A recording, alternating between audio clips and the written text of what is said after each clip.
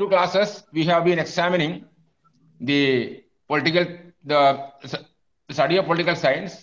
Political science studies the study of a state and government. It began in Greece in the 4th century BC during the time of Aristotle, Plato, before that Socrates. Their contribution is the first one in study of political science. They told that from polis, P-O-L-I-S, polis, there came politics. Politics means study of the state and government, city-states in Greece. Then it began to expand to other places. Numerous developments took place in study of political science. And I told you political science is part of what is called a social science. I told you there are four social sciences. One is sociology, first of all. Sociology means study of society.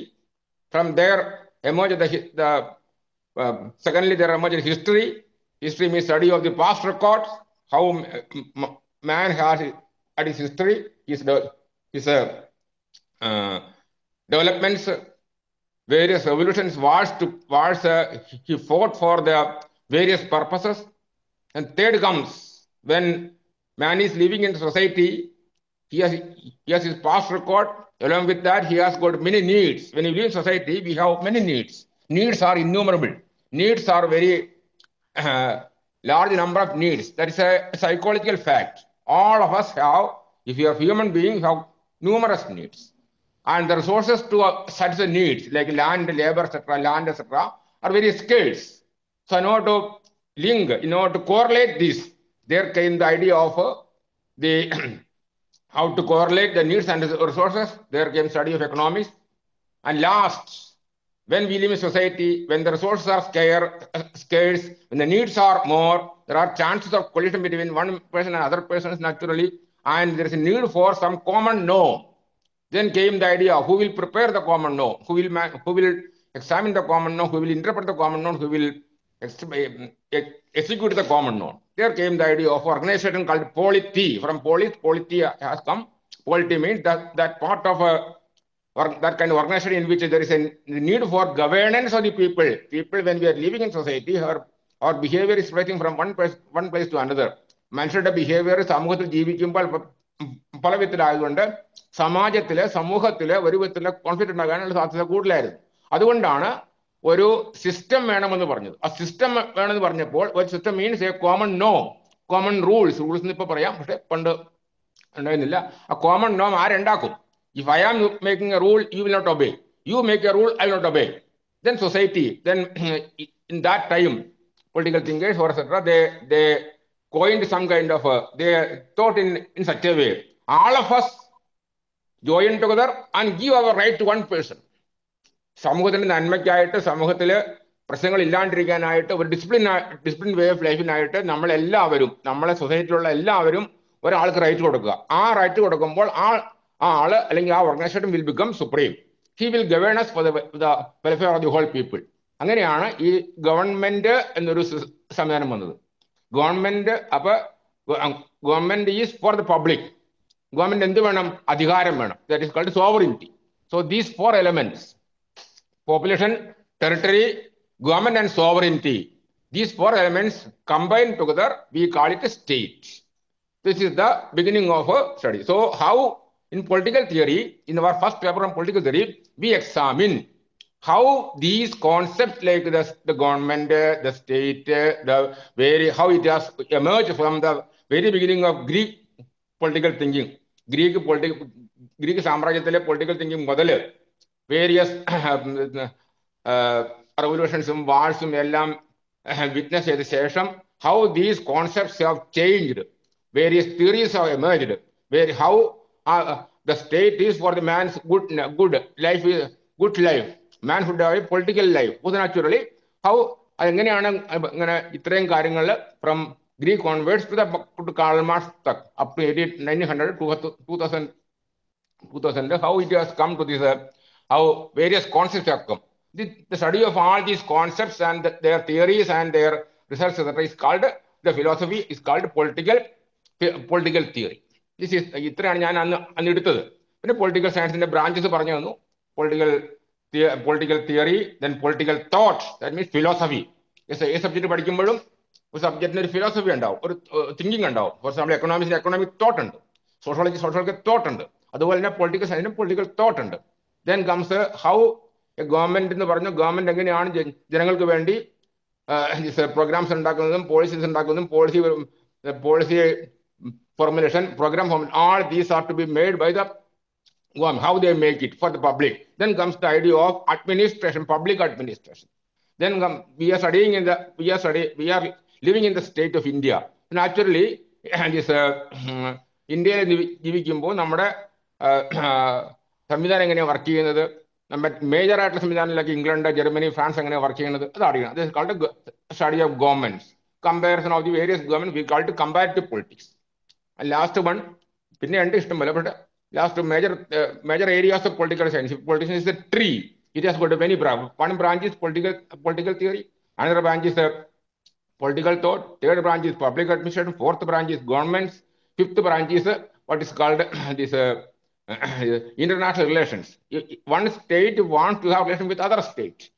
How we will relate one state with other state in a diplomatic manner. So the terms, what is national power, what is diplomacy, what is war, how wars are being fought, what are the treaties signed, how will you come to the peace, or the organizations in League of Nations, how it has failed, United Nations, working of the UN, other organizations like ASEAN or other organizations are all coming under the area of what is called international relations. So these are the areas of political science and political theory. Then we will come to, I told you, political theory has come from various, BC onwards. So at that time also, what is political, this government or the state means what is more important is government, people's wish, people's will is more important. ജനങ്ങളുടെ ഹിതം, ജനങ്ങളുടെ അഭിലാഷം അനുസരിച്ച് government കാര്യങ്ങൾ എടുക്കുക, government policy എടുക്കുക, നയരൂപീകരണം ചെയ്യുക, ആ നയം നടപ്പാക്കാനായിട്ട് പ്രോഗ്രാംസ് ഉണ്ടാക്കുക, അത് ഇംപ്ലിമെന്റ് ചെയ്യുക. എന്തെങ്കിലും പെശകുണ്ടെങ്കിൽ the person can go to the court, judiciary. ഇതാണ് ബേസിക് ആയിട്ടുള്ള കാര്യങ്ങൾ. അപ്പൊ അങ്ങനെ ചെയ്യുമ്പോൾ അങ്ങനെ ഇത്ര നാൾ ചെയ്തുകൊണ്ടിരുന്ന, ഇത്ര നാളത്തെ ഗ്രീക്ക് സിറ്റി സ്റ്റേറ്റ് മുതൽ പല കാര്യങ്ങൾ. അപ്പൊ പണ്ടത്തെ കാലഘട്ടങ്ങളിൽ there was no this egalitarian approach. എല്ലാം പണ്ട് രാജാക്കന്മാരുടെ കാലഘട്ടമായിരുന്നു, പണ്ട് ഫ്യൂഡൽ സെറ്റപ്പ് ആയിരുന്നു all over the world. India ഉൾപ്പെടെയുള്ള ജമീന്ദാരി സിസ്റ്റം ഇന്ത്യയിലുണ്ടായിരുന്നു. ഫ്രാൻസ്, ജർമ്മനി പോലുള്ള, ഇംഗ്ലണ്ട് പോലുള്ള രാജ്യങ്ങളിൽ there was feudal setup. ജന്മിമാരുണ്ടാവും, slaves ഉണ്ടാവും, അങ്ങനെ സിസ്റ്റം ആയിരുന്നു. അതെല്ലാം പതുക്കെ മാറി there came the waves of democracy. Democracy means it was Abraham Lincoln who was responsible for the abolition of slavery in America. America പോലുള്ള എല്ലാ രാജ്യങ്ങളിലും, not only in America, France, Germany, ഇതൊക്കെ നമ്മൾ പഠിക്കാൻ വരും. എല്ലായിടത്തും സ്ലേവറി ആയിരുന്നു. സ്ലേവറി മീൻസ് ഫ്യൂഡൽ സിസ്റ്റം ആയിരുന്നു. Feudal means there was only land available. Land was only thing available in those days. ഇന്നത്തെ കാലഘട്ടം പോലുള്ള കമ്പനികളോ അല്ലെങ്കിൽ ഗവൺമെന്റ് ഓഫീസുകളോ ഒന്നുമില്ല. രാജാവുണ്ടാവും, രാജാവിനെ സപ്പോർട്ട് ചെയ്യുന്ന കുറച്ച് ഈ കംപ്ലീറ്റ് ലാൻഡ് മുഴുവൻ, ഒരു രാജ്യത്തെ ലാൻഡ് മുഴുവൻ 8, 10, 15, 20 പേരുടെ കൺട്രോളിലായിരിക്കും. അവരാണ് അവർ ഈ കിങ്, നാച്ചുറലായിട്ട് അവർ കിങ്ങിനെ സപ്പോർട്ട് ചെയ്യും. Because they want to hold their land at their own. If I am owning 100 acres of land in half of the France or half of Germany or 1/4 of Germany, I want to maintain the land, and if I die, it will go to my son or daughters. This is the king or the emperor should not take a policy against us. That was the whole thing. So they support the king also. Actually, who were the depress class വെച്ചില്ലേ, ആരാണ് ഇതിൽ കൂടുതൽ പ്രശ്നം അനുഭവിച്ചത്? സാധാരണ slaves ആണ്. അവർക്ക് വേറെ ഒന്നും, അവർ എന്ത് കൊടുക്കണോ അത് തൃപ്തിപ്പെട്ടോളുക. whatever these feudal landlords are giving, they have to be satisfied with that. So അങ്ങനെ ഒരു കാലഘട്ടം ആയിരുന്നു പണ്ട്. പിന്നീട് അതിനൊക്കെ ഫ്രാൻസിലെ ഫ്രഞ്ച് റെവല്യൂഷൻ ഉണ്ടായി, റഷ്യൻ റെവല്യൂഷൻ ഉണ്ടായി, അമേരിക്കയിൽ വാർ ഓഫ് ഇൻഡിപെൻഡൻസ് ഉണ്ടായി. ഇതെല്ലാം ശേഷം ഓരോരോ കാലഘട്ടങ്ങളിൽ ഓരോരോ രാജ്യത്ത് പതുക്കെ രാജ്യഭരണം നീങ്ങുകയും ഡെമോക്രാറ്റിക് വേവ്സ് വരികയും ചെയ്തു. അങ്ങനെയാണ് ഡെമോക്രസി എന്നൊരു system, democracy as a way of life, democracy as A form of government വന്നത്.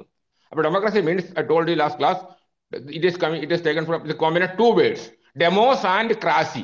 Demos means the people. Demo means demography is an area in economics. Demography means study of the population. Crassy means the government of. So democracy means the government by the people. So it was Abraham Lincoln who has given the idea of what is called the first definition of political science, which he says that democracy means the idea of the government by the people, for the people, of the people. Government of the people, by the people, for the people. That was the idea given by Abraham Lincoln. So that's the first definition. Democracy is democracy features. Very important. Democracy question democracy features. First is earlier days. This emperordom, സാമ്രാജ്യത്വം അല്ലെങ്കിൽ രാജഭരണ കാലഘട്ടങ്ങളിൽ ഈ ജനങ്ങൾക്ക് കൂടുതൽ voice ഉണ്ടായില്ല. But when democracy came, ഇംഗ്ലണ്ടിലാണെങ്കിൽ glorious റെവല്യൂഷന് ശേഷം, ഫ്രാൻസിലാണെങ്കിൽ French റെവല്യൂഷന് ശേഷം, റഷ്യയിലാണെങ്കിൽ Russian റെവല്യൂഷന് ശേഷം ഡെമോക്രസി വന്നപ്പോൾ ഡെമോക്രസി എല്ലായിടത്തും സ്പ്രെഡ് ചെയ്തപ്പോൾ people first feature is in democracy people have some voice. ജനങ്ങൾക്കൊരു voice ഉണ്ടായിരുന്നു. ഇതാണ് first feature of democracy. Democracy means when people are governed by themselves, they have some voice. Either directly or indirectly. Directly ആണെങ്കിൽ നമുക്ക് നേരിട്ട് പറയാം, indirectly ആണെങ്കിൽ through our representatives പറയാം. That is the first thing in democracy. Second thing is in democracy means a society. It is a kind, not only government, form of government. It is a kind of society in which all are equal. That is equal opportunity to all. എല്ലാവർക്കും ഒരേപോലുള്ള opportunities ഉണ്ടാവും. ഇതാണ് equal opportunity to all in a democracy. And third thing is how they will take a decision actually in a large democracy, in a direct democracy like Switzerland, etc., or earlier Greece. I told you last class, the population was less. They will assemble together. They will ask questions and they will take a decision. That was the system going on. But it's only applicable in small countries. Now only in one country it is available. Direct democracy. ഏതെന്ന് പറയാമോ? India ഇപ്പൊ ലോകത്ത് ഒരിടത്തെ direct democracy ഉള്ളൂ. Democracy has two aspects, two types. One is direct and other one is indirect. Direct ഉള്ളത് ഒരു ഘട്ടത്തിലേ ഉള്ളൂ. അതെന്ന് പറയാമോ? BA politics പഠിച്ചതല്ലേ? അനില ബാലൻ പറയാമോ? എവിടെയാ ഡെമോക്രസി ഡയറക്ട് ഡെമോക്രസി ഉള്ളത്? പഠിപ്പിച്ചിട്ടില്ല? സ്വിറ്റ്സർലൻഡിലാണ് sir. Very good. സ്വിറ്റ്സർലൻഡിലാണ് direct democracy ഉള്ളത്. അവിടെ എങ്ങനെയാണ്? അവിടെ ഇപ്പോഴും നാല് വിധത്തിലുള്ള ടൂൾസ് ഉണ്ട്. പറയാമോ? സ്വിറ്റ്സർലൻഡില് റഫറൻഡം. ഞാൻ പറയാം. റഫറൻഡം എന്ന് പറഞ്ഞാൽ if people want something to inform the government, what they will do, they will call a meeting of the persons, because the population is very less. They will call the meeting of the people and they will discuss it and give it to the government. They will but will come from the government and they will inform. Then another one is initiative. ഏതെങ്കിലും policy, ഏതെങ്കിലും ഒരു നയം government രൂപീകരിക്കണമെങ്കിൽ ജനങ്ങൾക്ക് തന്നെ താല്പര്യം എടുക്കുക. അതിനാണ് പറയുക ഇനീഷ്യേറ്റീവ്. ഗവൺമെന്റ് ജനങ്ങൾ തീരുമാനിക്കുകയാണ്, ജനങ്ങൾ തോന്നുകയാണ് ഏതെങ്കിലും ഒരു നയം മാറ്റണം, പോളിസിയോ ഹെൽത്തോ അല്ലെങ്കിൽ എഡ്യൂക്കേഷൻ്റെയോ അല്ലെങ്കിൽ ലോക്കൽ ഗവൺമെന്റ് ഏതെങ്കിലും ഒരു policy മാറ്റണമെന്നുണ്ടാൽ they can take initiative. It is called initiative. Then പ്ലെബിസൈറ്റ്. Plebiscite means if there is a special problem which are facing the state government, ജനങ്ങൾ ഏതെങ്കിലും ഒരു പ്രോബ്ലം ഫേസ് ചെയ്യുകയാണെങ്കിൽ, for example there is a flood or there is any natural calamity or some other war, etc., or financial stability, etc., they can ask the government to call the meeting of this called plebiscite. And last one is എന്താ അറിയാമോ? അല്ല ഉണ്ടല്ലോ, recall. Muhammad നജീബും പഠിച്ചതല്ലേ? Recall means if any officer, public officer, like ജില്ലാധികാരിയോ അല്ലെങ്കിൽ ഏതെങ്കിലും ഒരു public officer മോശമായിട്ട് പെരുമാറുകയാണെങ്കിൽ, മോശമായിട്ട് service ചെയ്യുകയാണെങ്കിൽ അയാളെ റീകോൾ, അയാളെ തിരിച്ചു വിളിക്കാനുള്ള അവകാശം ഗവൺമെന്റ് ഉണ്ട്. So these are the four tools by which direct democracy is working. And now at present direct democracy is working only in one country, that's called Switzerland. All other countries we have indirect or what is called indirect or representative democracy.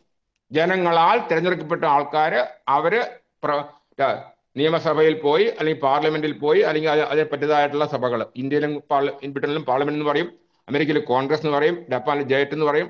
അങ്ങനെ ഓരോ സഭകളിൽ പോയിട്ട് അവരെ തീരുമാനം എടുക്കുക, അവരെ നിയമം പാസ്സാക്കുക, executive കൊടുക്കുക. They will make it. They will be based for the policy making, and they are the actual lawmakers. This is the system of called indirect democracy, or what we have now in all countries excepting Switzerland. We call now is called indirect democracy. Indirect democracy വന്നത് ഈ French റെവല്യൂഷനും ഒരു liberalism എന്നൊരു philosophy വന്നു. Liberal democratic approach. ഇതിൽ ജനങ്ങൾക്ക് ഒരു പരിധിവരെ റൈറ്റ്സും ലിബർട്ടീസും എല്ലാം കൊടുത്തുകൊണ്ട് എങ്ങനെയാണ് ഡെമോക്രസി വർക്ക് ചെയ്യുന്നത്, അതാണ് liberal democratic approach. Liberal democracy. Let us see what are the features of liberal democracy. And democracy, there are various forms of democracy: participatory democracy, deliberative democracy, social democracy, and generally we take into account what is called the concept of a liberal democracy. That means there are for the working of this democracy, when the people want to be governed by themselves, there are some procedures and there are some institutions. So these procedures or principles, the principles and institutions are there. They form some principles. Majority rule, then rule voice by the people. Majority of the people are majority voice is more important. They form some principles based on some philosophies, etc. For example, idealism or some other ideology. They will form some principles, and to execute these principles, there are some institutions. So in a liberal democracy, there are two kinds of things. One is procedure, and the other one is institutional arrangements. Institutional arrangements are necessary for the realization of these principles. Institutional arrangements, parliament, for example, executive, judiciary, or courts. These are all institutional arrangements. One democracy, democratic principles, democratic values, democratic way of life കൊണ്ടുപോകാനായിട്ട് തത്വങ്ങളുണ്ടാവും. അതുപോലെ തന്നെ ഈ principle organizations ഉണ്ടാവും. Procedures and institutions. There are first procedure, other one is institution. Election. People have to be elected by every year. എന്നുള്ളത് ഒരു തത്വമാണ്. India സ്വതന്ത്രമായപ്പോൾ ശേഷം 1950 ശേഷം വരുന്നതായിട്ടുള്ള ഗവൺമെന്റ്, അതുവരെയുള്ള government V R governed by British people. V are not have any election. പക്ഷേ 50 ശേഷം we had democratic system. അപ്പൊ എന്താ ചെയ്ത് ഒരു പ്രിൻസിപ്പിൾ ആണ്, ഇലക്ഷൻ വേണം, ജനങ്ങളുടെ ഹിതം അറിയണം. അതൊരു പ്രിൻസിപ്പിളാണ്. എങ്ങനെ ഇലക്ഷൻ എങ്ങനെയാ? Election department. അപ്പൊ അതിന്റെ ഇലക്ഷൻ അവരുടെ body card Lok Sabha, then Rajya indirect election. In all the states in India, we have what is called the assembly or the federal system. In England, there is unitary system. These are all. So unitary system is the principle. Federal system apply in the night. There are institutions. This is called a liberal democracy. And first important thing is that liberal democracy works on certain principles. Principles means it gives emphasis to the rights and liberties of the individual. It gives emphasis to the majority rule. Majority is opinion. Not only in the government system, everywhere they give importance to what is called a majority rule. Then they are, when the government is doing something, even though it is in their democracy, they are accountable to the public. ജനങ്ങളോട് അവർ ഉത്തരവാദിത്തമുള്ളവരായിരിക്കും. So in democracy, what is more important is ജനാധിപത്യത്തില് ഏറ്റവും പ്രധാനപ്പെട്ട കാര്യം എന്ന് പറയുന്നത് the government or they are taking a policy, they are preparing a program, if they are doing something, they are accountable. ഉത്തരവാദിത്തമുള്ള ആൾക്കാരായിരിക്കും. അതാണ് public responsibility, public accountability. Public എങ്ങനെയാണ്, എന്തുകൊണ്ടാണ് ഈ ഭരിക്കുന്നതായിട്ടുള്ള ആൾക്കാർ, ആ 5 കൊല്ലം ഭരിക്കുന്നതായിട്ടുള്ള ആൾക്കാർ, നിയമം നടപ്പാക്കുന്ന ആൾക്കാർ, അവർ വന്നത് ജനങ്ങളുടെ ഹിതമനുസരിച്ചാണ്. They came with the public votes, with the public will. So naturally they are responsible to the public. It's called a public responsibility. And they will recognize in every democratic system, they have to recognize the rights of citizens. Rights എന്നാണ് ഇപ്പൊ പഠിക്കാൻ. ജനങ്ങളുടെ അവകാശങ്ങളെ പറ്റി അവർക്ക് അറിയാം, അവരെ അറിഞ്ഞേ പറ്റൂ. അത് മാത്രമല്ല, they have to recognize and they have to guarantee the rights of the public or the all citizens, especially what is called minority rights. അതൊരു പുതിയ കോൺസെപ്റ്റ് ആയിരിക്കും. അതൊന്നും അറിയാമോ? മൈനോറിറ്റി റൈറ്റ് ആർക്കെങ്കിലും അറിയാമോ? Minority right Thresiamma, any idea? Minority right, rights enjoyed by the minority population, minority like മൈനോറിറ്റിയുടെ അർത്ഥം എന്താ? Muslims, ഇപ്പൊ ഇന്ത്യയിലാണെങ്കിൽ മൈനോറിറ്റി SC, പോപ്പുലേഷൻ എന്ന് പറഞ്ഞ മൈനോറിറ്റി എവിടെയാ ആരാ വരുന്നത്? ഇന്ത്യ ആണെങ്കിൽ Dalit community. അല്ല, ഇന്ത്യയിൽ എന്ന് പറയും. ഇന്ത്യയിൽ ഇപ്പൊ India is the biggest populous country in the world. ഇപ്പൊ ലാസ്റ്റ് 2 വീക്സിന് മുമ്പാണ് അതിന്റെ സെൻസസ് വന്നത്. ഇന്ത്യയാണ് ചൈനയെ ബൈപ്പാസ് ചെയ്തിട്ട് V are the most populous country in the world. So ഇന്ത്യയിൽ ഇപ്പം പീപ്പിൾ മെജോറിറ്റി നോക്കുകയാണെങ്കിൽ ആരാ മൈനോറിറ്റി വരുന്നത്? Hindu community. ഹിന്ദു മെജോറിറ്റി അല്ലേ ഇന്ത്യയിൽ?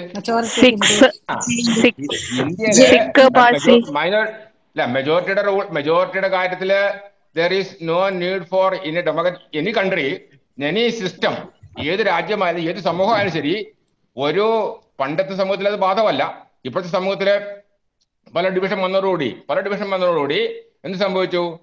ഈ മെജോറിറ്റി എന്ന് ഒരു ഗ്രൂപ്പിനെ നമ്മൾ പറയുകയാണെങ്കിൽ അവരുടെ അവകാശങ്ങൾ എപ്പോഴും സംരക്ഷിക്കപ്പെട്ടിരിക്കും, ഇല്ലേ? അവരുടെ അവകാശങ്ങൾക്ക് യാതൊരു പ്രശ്നവുമില്ല.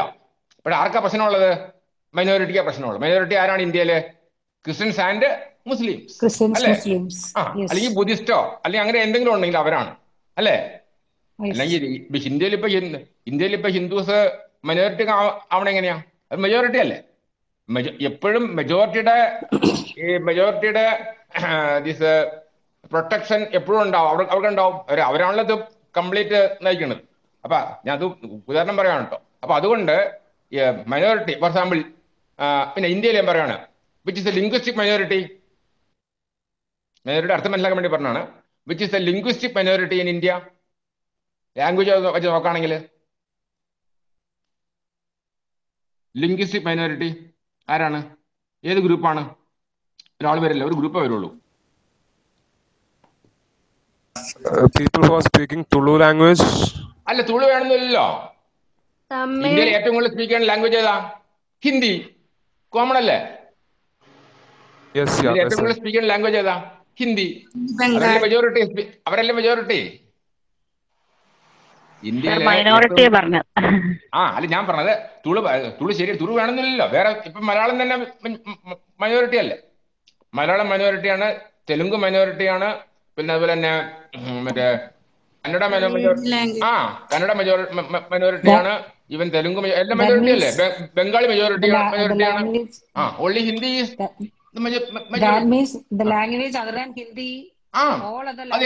അതാ മൈനോറിറ്റി വരില്ലേ? അപ്പൊ എന്താ അർത്ഥം? എന്താ മൈനോറിറ്റി എന്ന് പറയുന്നത്? മൈനോറിറ്റി ഓൺലി മതപരമായിട്ട് മാത്രമല്ല, പ്രത്യേകിച്ച് ഇന്ത്യയിലാവുമ്പോൾ, പ്രത്യേകിച്ച് India is A diverse country. ഇന്ത്യയിൽ മാത്രമേ ഉള്ളൂ ഈ ഡൈവേഴ്സിറ്റി വരുന്നത് കൂടുതൽ. If you take France, there is no question of other persons speaking any language. They only 95% people of 99% people of France speak French. 99% of Germany speak German language. 99 people of Spain speak Spanish language because they love their language. They love their language. They will not speak in English also, even though they know English. പറയില്ല. അതുപോലെ അല്ല, ഇംഗ്ലണ്ടിൽ പോയിട്ട് England മാത്രമേ ഉള്ളൂ, English മാത്രമേ ഉള്ളൂ. അവിടെ ആരാ മൈനോറിറ്റി വന്നത്? ദോസ് ആർ ഇന്ത്യൻസ് ആണ് മൈനോറിറ്റി വന്നത്. Indians who speak any language they are minority. അപ്പൊ ഡെമോക്രസിയിൽ what is more important is the protection of the rights, especially rights of minority. അങ്ങനെയുള്ള ഒരു ഡെമോക്രസിക്കാണ്. അപ്പൊ majority rule, then public accountability, പൗരന്മാരുടെ സിറ്റിസൺസിന്റെ rights and duties, especially minority rights, and also government by consent. അതിന്റെ അർത്ഥം എന്താണ്? Government by consent 5 കൊല്ലത്തേക്ക് ഒരാളെ ഒരു ബോഡി നമ്മൾ ഇലക്ട് ചെയ്യുകയാണെങ്കിൽ എത്ര കാലം ജനങ്ങള് അധികാരം കൊടുത്തോ അത്രേ ഭരിക്കാൻ പറ്റുള്ളൂ. നമ്മൾ കണ്ടിട്ടുണ്ടാവും, ഓർമ്മയുണ്ടാവും നിങ്ങൾക്ക്. 10 കൊല്ലം മുമ്പ്, 10-15 കൊല്ലം മുമ്പ് ഇന്ത്യയിൽ പ്രൈം മിനിസ്റ്റർ ഉണ്ടായിരുന്നു. Chandrasekhar was prime minister for some months or years. Then UP Singh was prime minister for 1 or 2 years. Why? Because they could not have majority in the government has not given, the people have not given the consent. ഇന്ത്യയില്, കേരളത്തില് പണ്ട് EMS Namboodiripad അതുപോലെ തന്നെ പല മന്ത്രിസഭകൾക്കും പൂർത്തിയാക്കാൻ പറ്റിയിട്ടില്ല. കാര്യം എന്താ? They could not get the majority in this assembly. അതുകൊണ്ട് consent of the people is more important in a liberal democracy. So liberal democracy works on the principles of government by consent, then public accountability, then majority rule, then recognition of the rights of citizens, especially minority rights, are the principles of this liberal democracy. Then democracy ഏത് ടൈപ്പാണ് ശരി, ഏത് ഇപ്പോൾ ഡെമോക്രസിയാണ് all over the world, especially except some country. For example, പാകിസ്ഥാനിലൊക്കെ democracy പറയുന്നെങ്കിലും democracy ശരിക്കില്ല. അവിടെ ഇപ്പോഴും ഒരു പരിധിവരെ ഈ ഇതാണ് മിലിറ്ററി റൂൾ പോലെയാണ്. എന്നാലും ഒരു പരിധിവരെ ഡെമോക്രസി നമ്മൾ ഏത് രാജ്യത്തായാലും America, India is largest democracy in the world. People കൂടുതലായതുകൊണ്ട് ഡെമോക്രാറ്റിക് സെറ്റപ്പ്. ചൈനയിൽ ഡെമോക്രസി ഇല്ല, സെറ്റപ്പ് ആയതുകൊണ്ട്. Which are the conditions for ഒരു നല്ല ഡെമോക്രസി വർക്ക് ചെയ്യണമെങ്കിൽ എന്തെല്ലാം കണ്ടീഷൻസ് വേണമെന്ന് പറഞ്ഞിട്ടുണ്ട് പൊളിറ്റിക്കൽ തിങ്കേഴ്സ്. ഫസ്റ്റ് എന്തൊക്കെ കണ്ടീഷൻസ് ഉണ്ടെങ്കിലാണ് ഒരു രാഷ്ട്രത്തില് അല്ലെങ്കിൽ ഒരു പൊളിറ്റിക്കൽ സൊസൈറ്റിയിൽ എങ്ങനെയാണ് എത്ര പരിധി വരെ ഗവൺമെന്റ് സക്സസ്ഫുൾ ആകും. വൺ ഈസ് ഒരു എല്ലാ മനുഷ്യർക്കും എല്ലാവർക്കും, അതാണ് ഒരു നേഷൻ എന്ന് പറഞ്ഞത്. നാഷണൽ ഫീലിംഗ് വേണം. There is A national feeling. V R Indians, V R one nation. So there is A need for national sentiment. എന്തുകൊണ്ടാണ് ബ്രിട്ടീഷുകാര് ഇവിടുന്ന് പോണ്ടി വന്നത്? When Indian population got some national sentiment, they fought against the British and they have to go from it. എന്തുകൊണ്ടാണ് this slavery നിർത്തിക്കളഞ്ഞത്? They fought against this the system. അപ്പോൾ ആ ഒരു national sentiment ആണ് the first thing for working of a democracy. Second പറയുന്നത്, democracy ജയിക്കണമെങ്കിൽ, democracy successful ആവണമെങ്കിൽ ഈ people should be educated.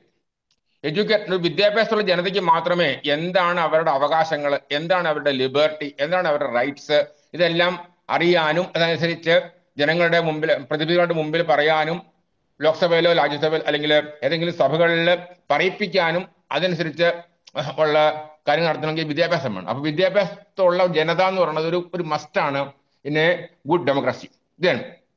വേറെ പ്രശ്നമുള്ളത്, ഇതെല്ലാം ഉണ്ടെങ്കിൽ തന്നെയും ജനങ്ങൾക്ക് സാമ്പത്തികമായിട്ട് ഉന്നതി ഇല്ലെങ്കിൽ, സാമ്പത്തികമായിട്ട് ഒരു ലിവ്ലിഹുഡ് ഇല്ലെങ്കിൽ, ഇക്കോണമിക് ഇക്വാലിറ്റി ഇല്ലെങ്കിൽ, ഇക്കോണമിക് സെക്യൂരിറ്റി ഇല്ലെങ്കിൽ, it is not going to be success. So what is more important is you should have a economic security. So ഇതെല്ലാം ഉണ്ടെങ്കിലേ ഏത് ഡെമോക്രസിയും ഒരു സക്സസ്ഫുൾ ആയിട്ട് വർക്ക് ചെയ്യുള്ളൂ.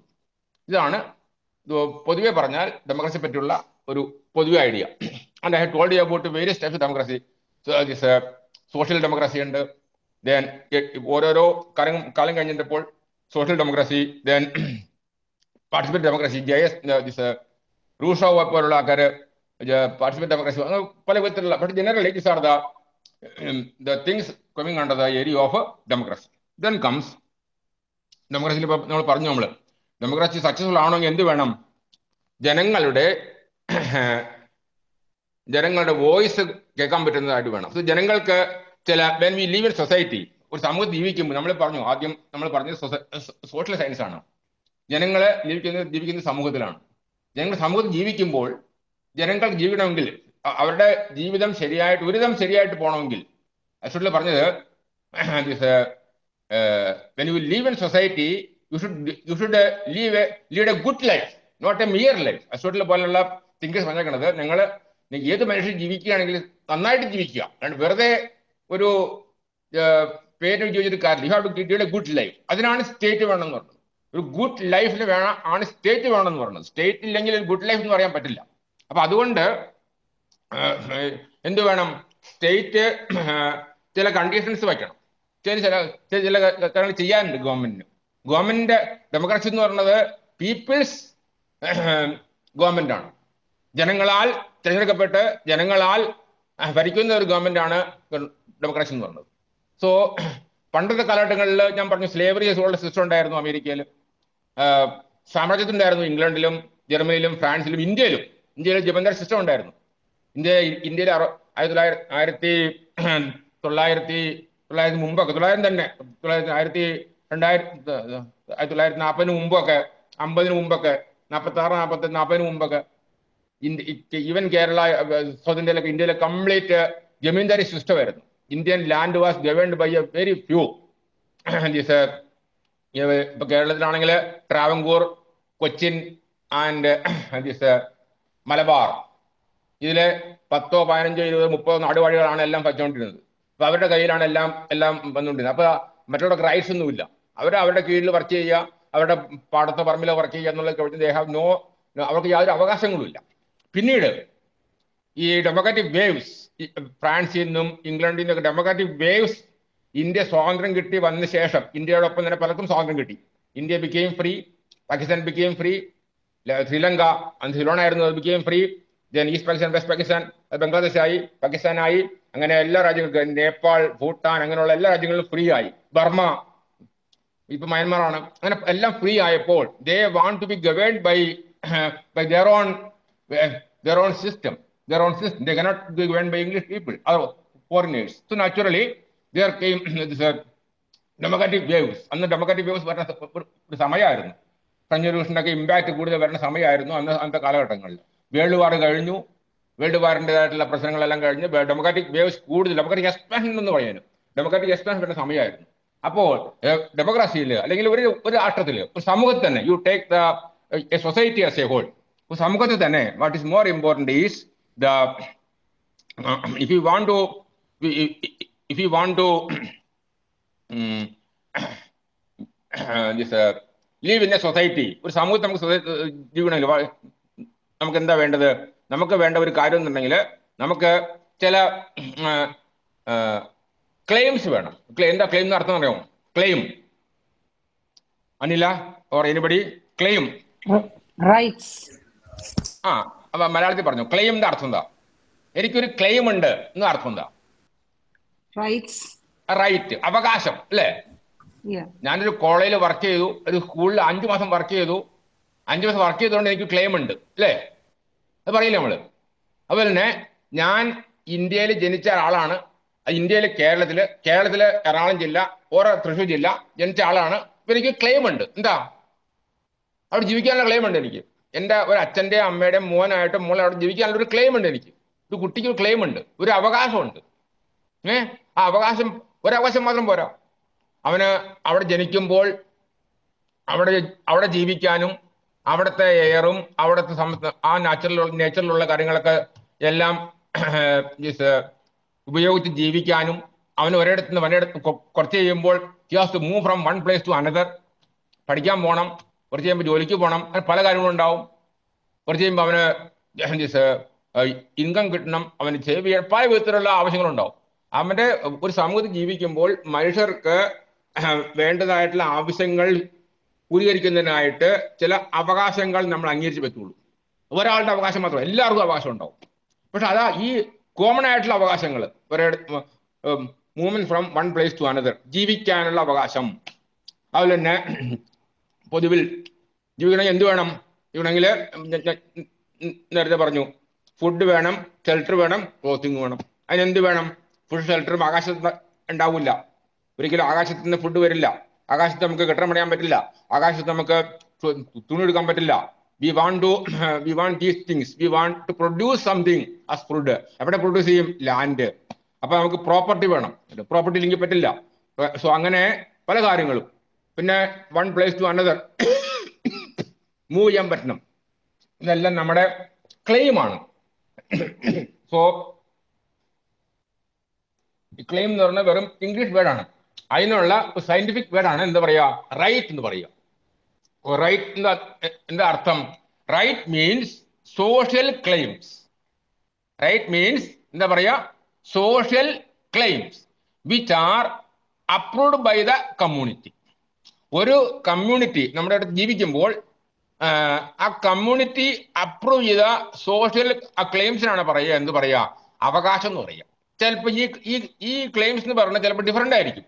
അമേരിക്കയിലുള്ള ഒരു ഗ്രൂപ്പ് ആൾക്കാർക്കും ഇന്ത്യയിലുള്ളവർക്കും ചിലപ്പോൾ കോമൺ ഉണ്ടാവും, എന്നാലും ചില വ്യത്യാസം ഉണ്ടാവും. But there are some common claims. എന്താ? ഇപ്പൊ ഞാൻ പറഞ്ഞല്ലോ, right to life, right to move from one place to another, right to earn livelihood, right to produce food, to make shelter, to wear clothes. These are all common to all. Anybody, any human being has all these claims.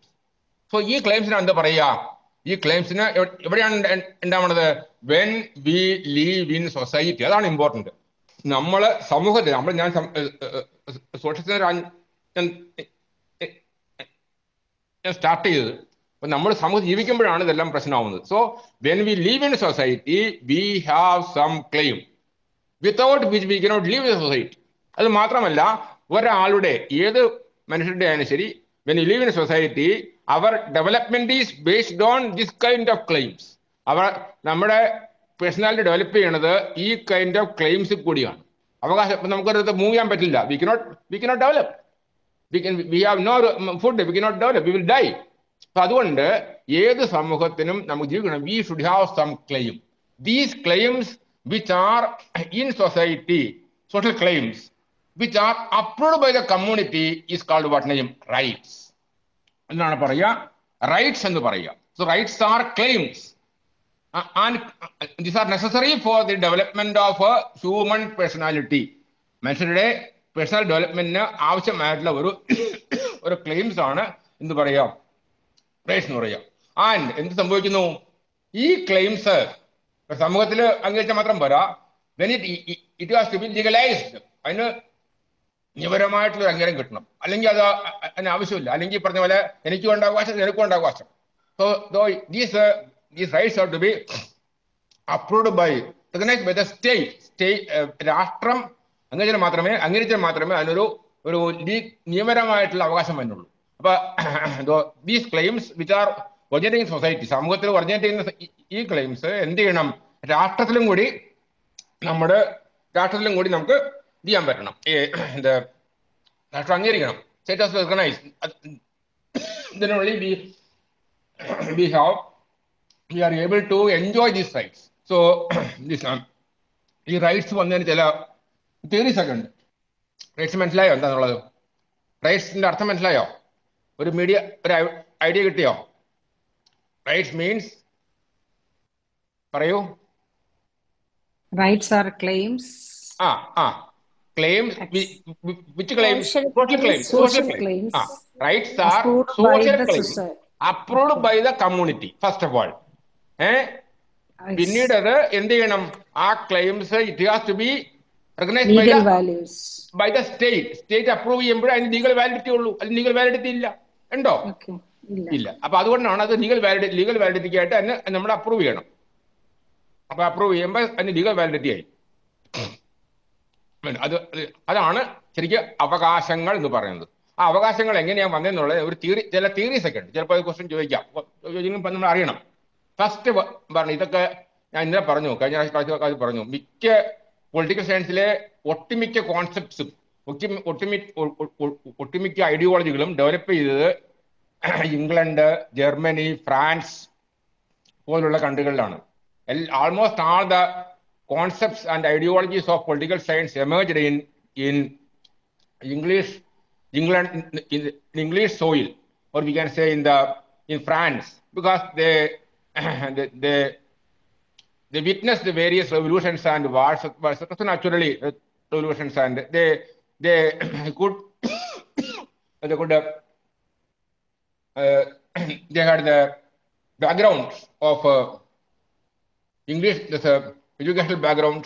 They could develop many things.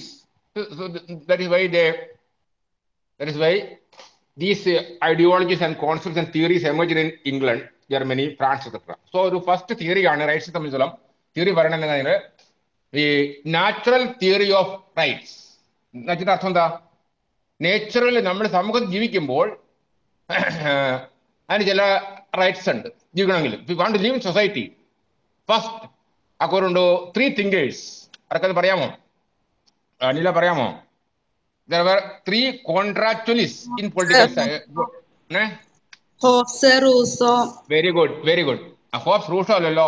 Hobbes, Locke and Rousseau. Locke കേട്ടിട്ടില്ലേ? John Locke.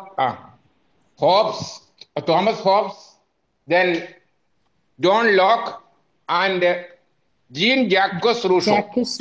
Jean-Jacques Rousseau. ഇവർ 3 പേരാണ് എന്ത് പറയണത്? State came in to effect through A contract, social contract എന്ന് പറയുന്നത്. അപ്പൊ അവര് ഈ ഇതിൽ 3 പേരിൽ ഈ റൈറ്റ്സിന്റെ കാര്യത്തിൽ in the matter of rights, it was John Locke who has written 2 books, 2 treatises on government.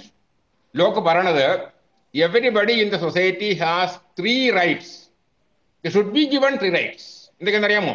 One is right to life, right to liberty, right to property. എന്തുകൊണ്ടാണ് പറഞ്ഞത്? ഒരാൾ ഇപ്പൊ പറഞ്ഞ പോലെ ഒരാൾ ജനിച്ചു പോയാൽ അയാളെ ജീവിക്കാൻ അനുവദിക്കുക. ഒരു കാരണവശാലും വേറൊരാൾക്ക് ഒരാളുടെ ലൈഫിന്റെ മുകളിൽ അവകാശമില്ല. പണ്ടും അങ്ങനെയില്ല, ഇപ്പോഴും ഇല്ല. അതുകൊണ്ടാണല്ലോ വേറെ ആളെ തൊടാൻ പാടില്ല. നമുക്ക് തൊട്ടാൽ വേണമെങ്കിൽ കോടതി പോയി, വേണമെങ്കിൽ പോലീസ് സ്റ്റേഷനിൽ പോയി കേസ് കൊടുക്കാം. അടി കൊടുത്താൽ വേണമെങ്കിൽ പോലീസ് സ്റ്റേഷനിൽ പോയി കേസ് കൊടുക്കാം. അത് കേസ് ഫയൽ ചെയ്തിട്ടുണ്ടെങ്കിൽ എന്താ, ഒരാളുടെ ശരീരം ഇതിൽ വേറൊരാൾക്ക് അവകാശമില്ല, ഒരാളുടെ ലൈഫിൽ അവകാശമില്ല, നമുക്ക് തന്നെ അവകാശമില്ല. Even we cannot have right of no right to kill our self. That is why this ആത്മഹത്യ ഈസ് എ ക്രിമിനൽ ആക്ട്. ആത്മഹത്യ ചെയ്ത ആൾ മരിച്ചില്ലെങ്കിൽ എന്ത് ചെയ്യും അറിയാമോ? അയാൾ കേസെടുക്കും, പോലീസ് ഒന്ന് കേസെടുക്കും. By you have no right to kill you.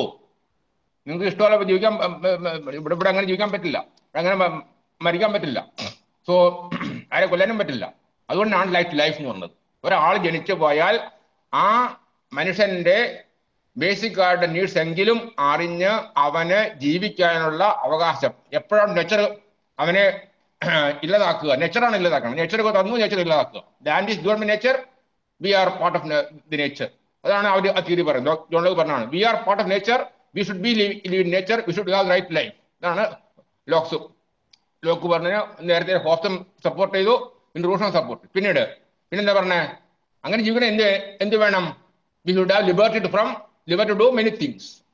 പലതും മീൻസ് എന്തും ചെയ്യാനല്ല പറഞ്ഞ്, അവന് ജീവിക്കാനുള്ള അവകാശം കൊടുത്താൽ നാച്ചുറലായിട്ടും അവന് ജീവിക്കുന്നതിന് വേണ്ടി ഒരിടത്തുനിന്ന് വേറെ ഇടത്തേക്ക് മൂവ് ചെയ്യാനും കുറച്ച് സാധനം പ്രൊഡ്യൂസ് ചെയ്യാനും പല കാര്യങ്ങളും നോക്കാനുള്ള അവകാശങ്ങളുണ്ട്. അതിനാണെന്ന് പറയാ liberty. Liberty means it is taken from the word ലിബർ. ലിബർ means freedom. സ്വാതന്ത്ര്യം വേണം, മനുഷ്യന് സ്വാതന്ത്ര്യം വേണം.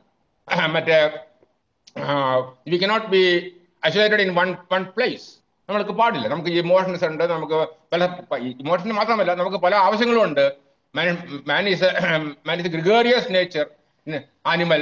Man is a social animal, political animal. ഇതെല്ലാം ഉള്ള ആയതുകൊണ്ട് മനുഷ്യന്റെ അറിയാനുള്ള ആഗ്രഹമുള്ളതുകൊണ്ട് എല്ലാത്തിനും കൊണ്ട് you should have some liberty to fulfill our minimum needs, minimum requirements, plus and other things. This is called liberty. Third thing is property. Why property?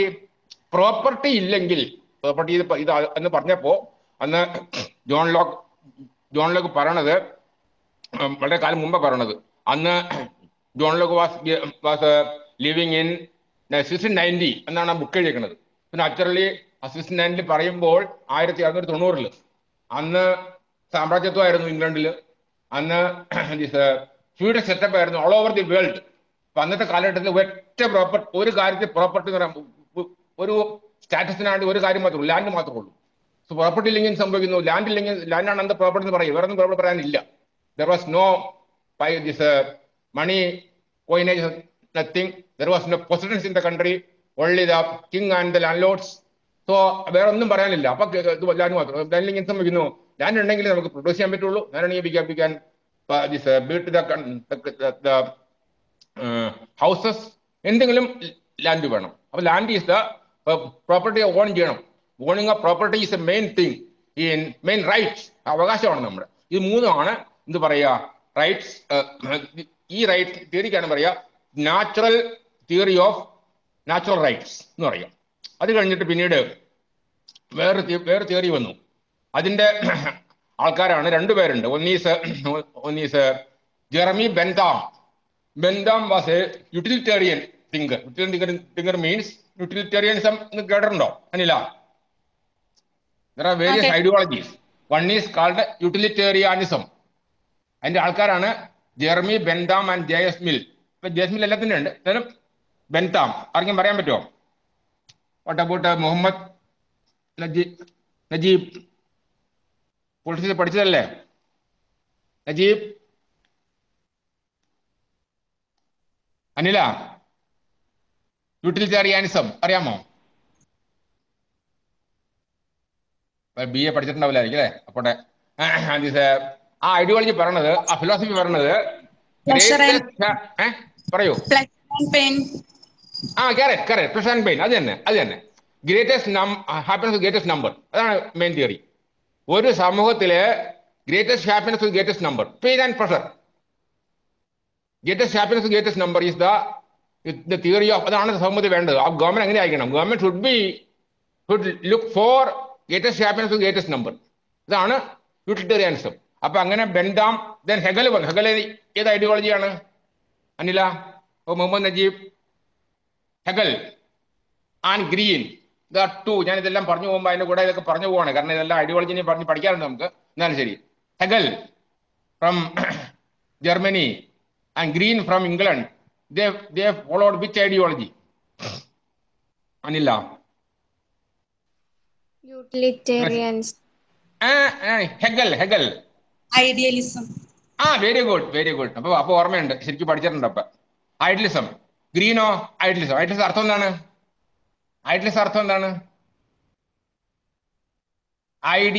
Idealism. According to them, they gave more emphasis to idea. According to Hegel, or mainly Hegel, in France, or he was from France. France, French king is all in all.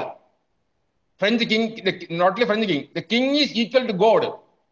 God is only idea. നമ്മൾ ആരും ഗോഡിനെ കണ്ടിട്ടുണ്ടോ? ഇപ്പൊ God is only idea. അപ്പൊ ഐഡിയക്ക് more importance കൊടുത്തുകൊണ്ട് Plato was idealist. Idealism ആണ് Plato. So ഐഡിയക്ക് importance, idealism ഈ moral പ്രിൻസിപ്പിൾസിന് moral importance കൊടുത്തുകൊണ്ടുള്ള ഒരു ഐഡിയോളജിയാണ് ഈ ഹെഗൽ കൊണ്ടുവന്നത്. അപ്പൊ പിന്നെ ജോൺ ഓസ്റ്റിൻ, ഇവരൊക്കെയാണ് എന്ത് പറയണത്? ഈ റൈറ്റ്സ് വെറുതെ ഉണ്ടായാൽ പോരാ, it has to B advocated, it has to B granted by the States. രാഷ്ട്രം അത് നിയമപരമായിട്ട് കൊടുത്താലേ അത് ശരിക്കും അവകാശം ആകുള്ളൂ. That is called legal theory of rights. Especially ബെൻതാം, Hegel, Austin, അവർ പറയണത് rights R granted by the state regarding rights as a claim which is the force of the state grants to the people. ജനങ്ങൾക്ക് state ഏതെങ്കിലും വിധത്തിൽ നിയമപരമായിട്ട്, ഇന്ത്യയിൽ ഇപ്പൊ constitution right ഉണ്ട്, കോൺസ്റ്റിറ്റ്യൂഷനിൽ 7 rights ഉണ്ട്, അതുപോലെ കൊടുക്കണം, എന്നാലേ അതാവും. അപ്പോൾ ലീഗൽ തിയറി ഓഫ് റൈറ്റ്സ്. പിന്നെ പറയണത് വേറൊരു പറ്റും തിങ്കേഴ്സ് പറയണത്, rights have their emergence in the customs and usages. ഒരു ഇത് ശരിയാണത്. ഫോർ എക്സാമ്പിൾ, ഇംഗ്ലണ്ടിലുള്ള ജനങ്ങളുടെ അവകാശങ്ങൾ, അല്ലെങ്കിൽ ഏതെങ്കിലും രാഷ്ട്രങ്ങളുടെ അവകാശങ്ങൾ നമ്മുടെ നമ്മൾ പ്രാക്ടീസ് ചെയ്ത ജനങ്ങൾ പ്രാക്ടീസ് ചെയ്യുന്ന ഒരു കസ്റ്റംസും യൂസേജസ് ബേസ് ചെയ്തിട്ടാണ്. സോ ഹിസ്റ്റോറിക്കൽ ബേസ് ഉണ്ട് ഈ റൈറ്റ്സിന്. നമ്മുടെ അവകാശങ്ങൾക്ക് ഒരു ചരിത്രപരമായിട്ടുള്ള ബേസ് ഉണ്ട്, ഹിസ്റ്റോറിക്കൽ ബേസ് ഉണ്ട്. അതിനെന്താ പറയുക?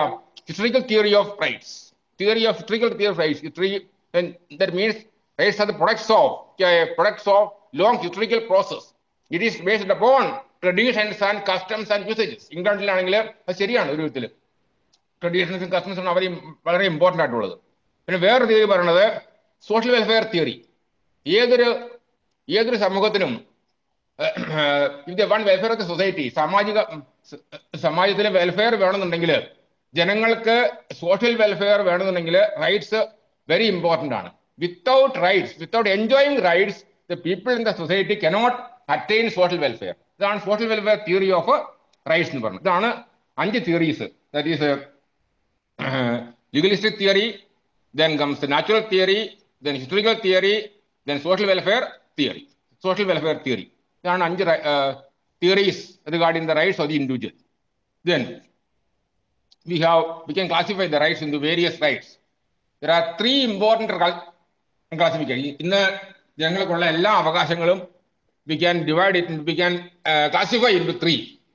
One is civil rights. Civil അർത്ഥം എന്താണ്?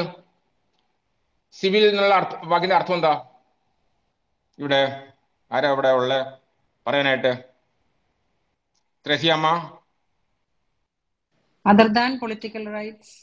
അല്ല, സിവിലിന്റെ അർത്ഥം എന്താ? സിവിൽ കേസ് കേട്ടിട്ടില്ലേ? സിവിൽ ആൻഡ് ക്രിമിനൽ കേസസ് എന്താണ് അർത്ഥം? അപ്പൊ അതിൽ നിന്ന് അർത്ഥം മനസ്സിലാക്കാൻ പറ്റി.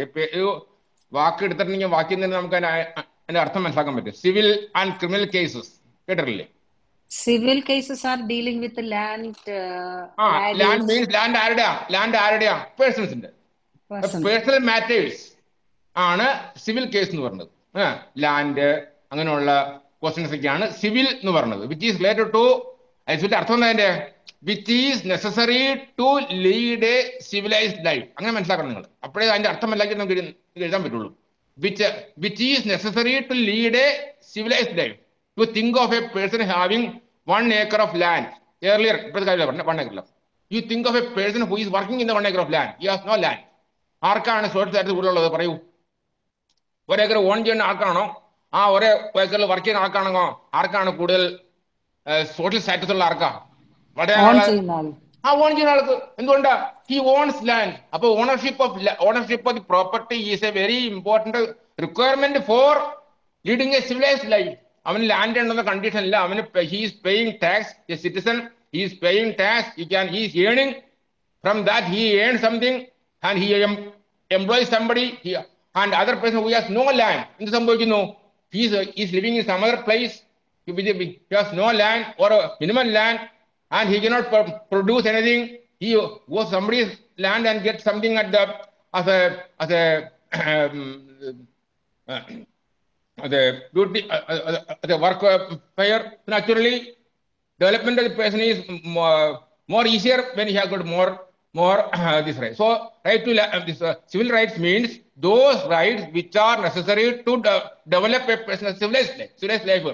ഒരു ഒരു പരിഷ്കൃതമായിട്ടുള്ള സമൂഹത്തെ കെട്ടിപ്പടുക്കാനായിട്ടുള്ള ഉള്ള ജനങ്ങൾക്ക് എന്തൊക്കെ വേണം അതൊക്കെ ഉള്ളതാണ് civil right. For example, right to life, ഇപ്പൊ പറഞ്ഞ പോലെ തന്നെ personal freedom, property, right to religion.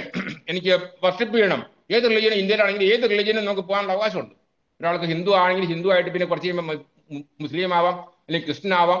ഏത് we can preach any religion in India, not only India, anywhere in the world. So religion freedom of speech, എന്തും പറയാനുള്ള അവകാശമല്ല പറഞ്ഞ് നമുക്ക് നമ്മുടെ എക്സ്പ്രസ് ചെയ്യാൻ, നമ്മുടെ അവകാശങ്ങൾ, നമ്മുടെ ഐഡിയാസ് എക്സ്പ്രസ് ചെയ്യാനുള്ള അവകാശമുണ്ട്. Freedom of speech and expression, right to education, right to equality, right to movement from one place to another. These are all called civil rights. These are all necessary for a civilized life. ഒരു പരിഷ്കൃതമായിട്ട് മനുഷ്യന് വേണ്ടതായിട്ടുള്ള എല്ലാം ഉണ്ട്. This is called civil rights. Then political rights. Political rights are only mainly applicable in a democracy. Mainly, it was not applicable in those countries where those places where there was no democracy during the earlier days. Now, when democracy came, we have the right to vote. Vote means we have to elect somebody. We can got elected. We can go for a public office like a MP or MLA. We can go for a panchayat member of the panchayat or president, whichever the case may be. So these are all called right to vote, contest elections.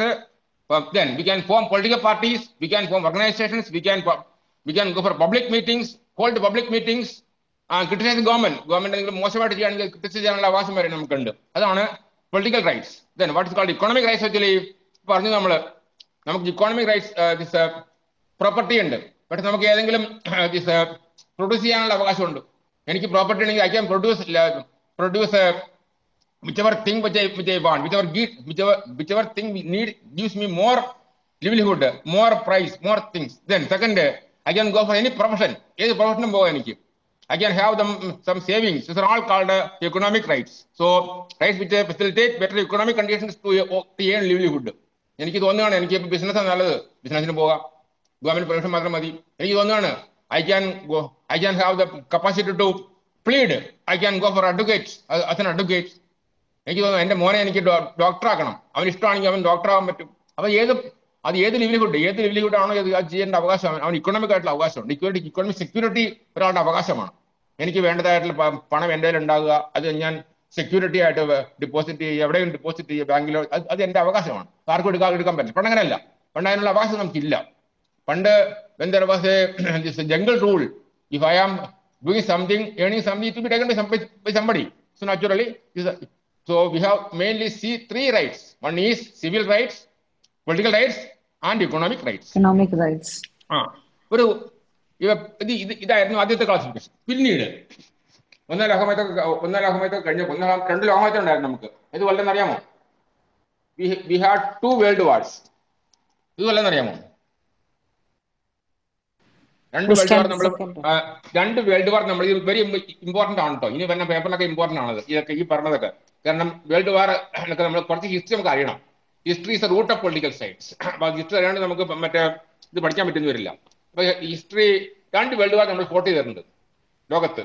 മൂന്നാമത്തെ fort ചെയ്തിട്ടില്ല, രണ്ടെണ്ണേ fort ചെയ്തിട്ടുള്ളൂ. One is ഞാൻ പറഞ്ഞുതരാം, ഓർമ്മയുണ്ടാവണല്ലോ. History എംപക്കാരുണ്ടല്ലോ അവിടെ. Yes. ആ പറയൂ പറയൂ. ഞാൻ പറഞ്ഞ First ശരിയല്ല. wo- I have no history. First World War and Second World War. ആ ഏതൊക്കെ ഏത് കൊല്ലം അതറിയേണ്ടത്. 14 to 18. 1930. 1914 to 18. First world war. പിന്നെ സെക്കൻഡ് വേൾഡ് വാർ 1939 to അപ്പൊ അറിയാം. രണ്ട് വേൾഡ് വാർ അറിയാം. അപ്പൊ കുഴപ്പമില്ല. ഫസ്റ്റ് വേൾഡ് വാർ എന്ന് പറയുന്നത് 14 to 18, പിന്നുള്ള 18 to 39 to 45, 39 45 വരെയുള്ളത്. ഈ കാലഘട്ടം കഴിഞ്ഞപ്പോൾ ഈ രണ്ട് വേൾഡ് വാർ അതിനിടയ്ക്ക് വന്നതായിട്ടുള്ള ചില സംഭവങ്ങളുണ്ട്. The great depression and 1930. ഈ വേൾഡ് വാർ കഴിഞ്ഞപ്പോൾ പല രാഷ്ട്രങ്ങളും, എസ്പെഷ്യലി സെക്കൻഡ് വേൾഡ് വാർ, രണ്ടാം ലോകത്തും കഴിഞ്ഞപ്പോൾ, രണ്ടാം ലോകത്തിലാണ് അമേരിക്ക ബോംബിട്ടത്. അതാണ് ഏറ്റവും വലിയൊരു ഇൻസിഡന്റ് ആയിട്ട് പറയാൻ പറ്റുന്നത്.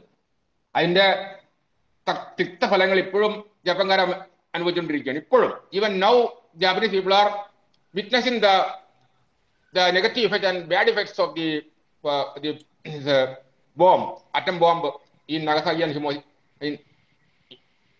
Hiroshima and Nagasaki. അപ്പൊ എന്ത് സംഭവിച്ചാല് പല ഈ റൈറ്റ്സ് പല ആൾക്കാരെ പിന്നെ ഇന്ത്യ തന്നെ ഇംഗ്ലണ്ടിൽ തന്നെ ഇംഗ്ലണ്ട് ഭരിക്കുമ്പോൾ തന്നെ ഗവൺമെന്റിനോട് നമ്മുടെ ആൾക്കാരോട് ചോദിക്കാതെ തന്നെ ആൾക്കാരെയൊക്കെ ഇഷ്ടം പോലെ ആൾക്കാരെയൊക്കെ world വാറിൽ England പാർട്ടായിരുന്നു. England part of world war second but also. അപ്പൊ അങ്ങനെ വന്നപ്പോ നമ്മുടെ ആൾക്കാരുടെ സമ്മതമില്ലാതെ തന്നെ പലരെയും ഞാൻ കേട്ടിട്ടുണ്ട്. എന്റെ ഫാദറും ഒക്കെ പറഞ്ഞു കേട്ടിട്ടുണ്ട് പണ്ട്. നമ്മുടെ അവകാശം ചോദിക്കാതെ തന്നെ പലരെയും ചെറുപ്പക്കാരെയൊക്കെ പിടിച്ച് മിലിറ്ററിയിലേക്ക് കൊണ്ടുപോവുക. അവർക്ക് ആൾക്കാരെ വേണം. 6 കൊല്ലം പറ്റിയിട്ടുണ്ടേ. അപ്പൊ 39 തുടങ്ങി 40-41 ആയപ്പോൾ ആൾക്കാരെയൊക്കെ പിടിച്ച് ഇവിടെ കൊണ്ടുവരിക. നമ്മുടെ ആർമിയിലും നേവിയിലും കൊണ്ട് വിത്തൗട്ട് ആസ്കിംഗ് ദെയർ കൺസെന്റ്. ഇപ്പൊ നമുക്ക് അങ്ങനെയല്ലോ, നമുക്ക് ആവശ്യമുള്ള ജോലിക്ക് പോയാൽ മതി, അല്ലെങ്കിൽ പോകേണ്ട ആവശ്യമില്ല. പക്ഷെ അങ്ങനെയല്ല, you come to the military എന്ന് പറഞ്ഞ് പിടിച്ചുകൊണ്ട് പോകും.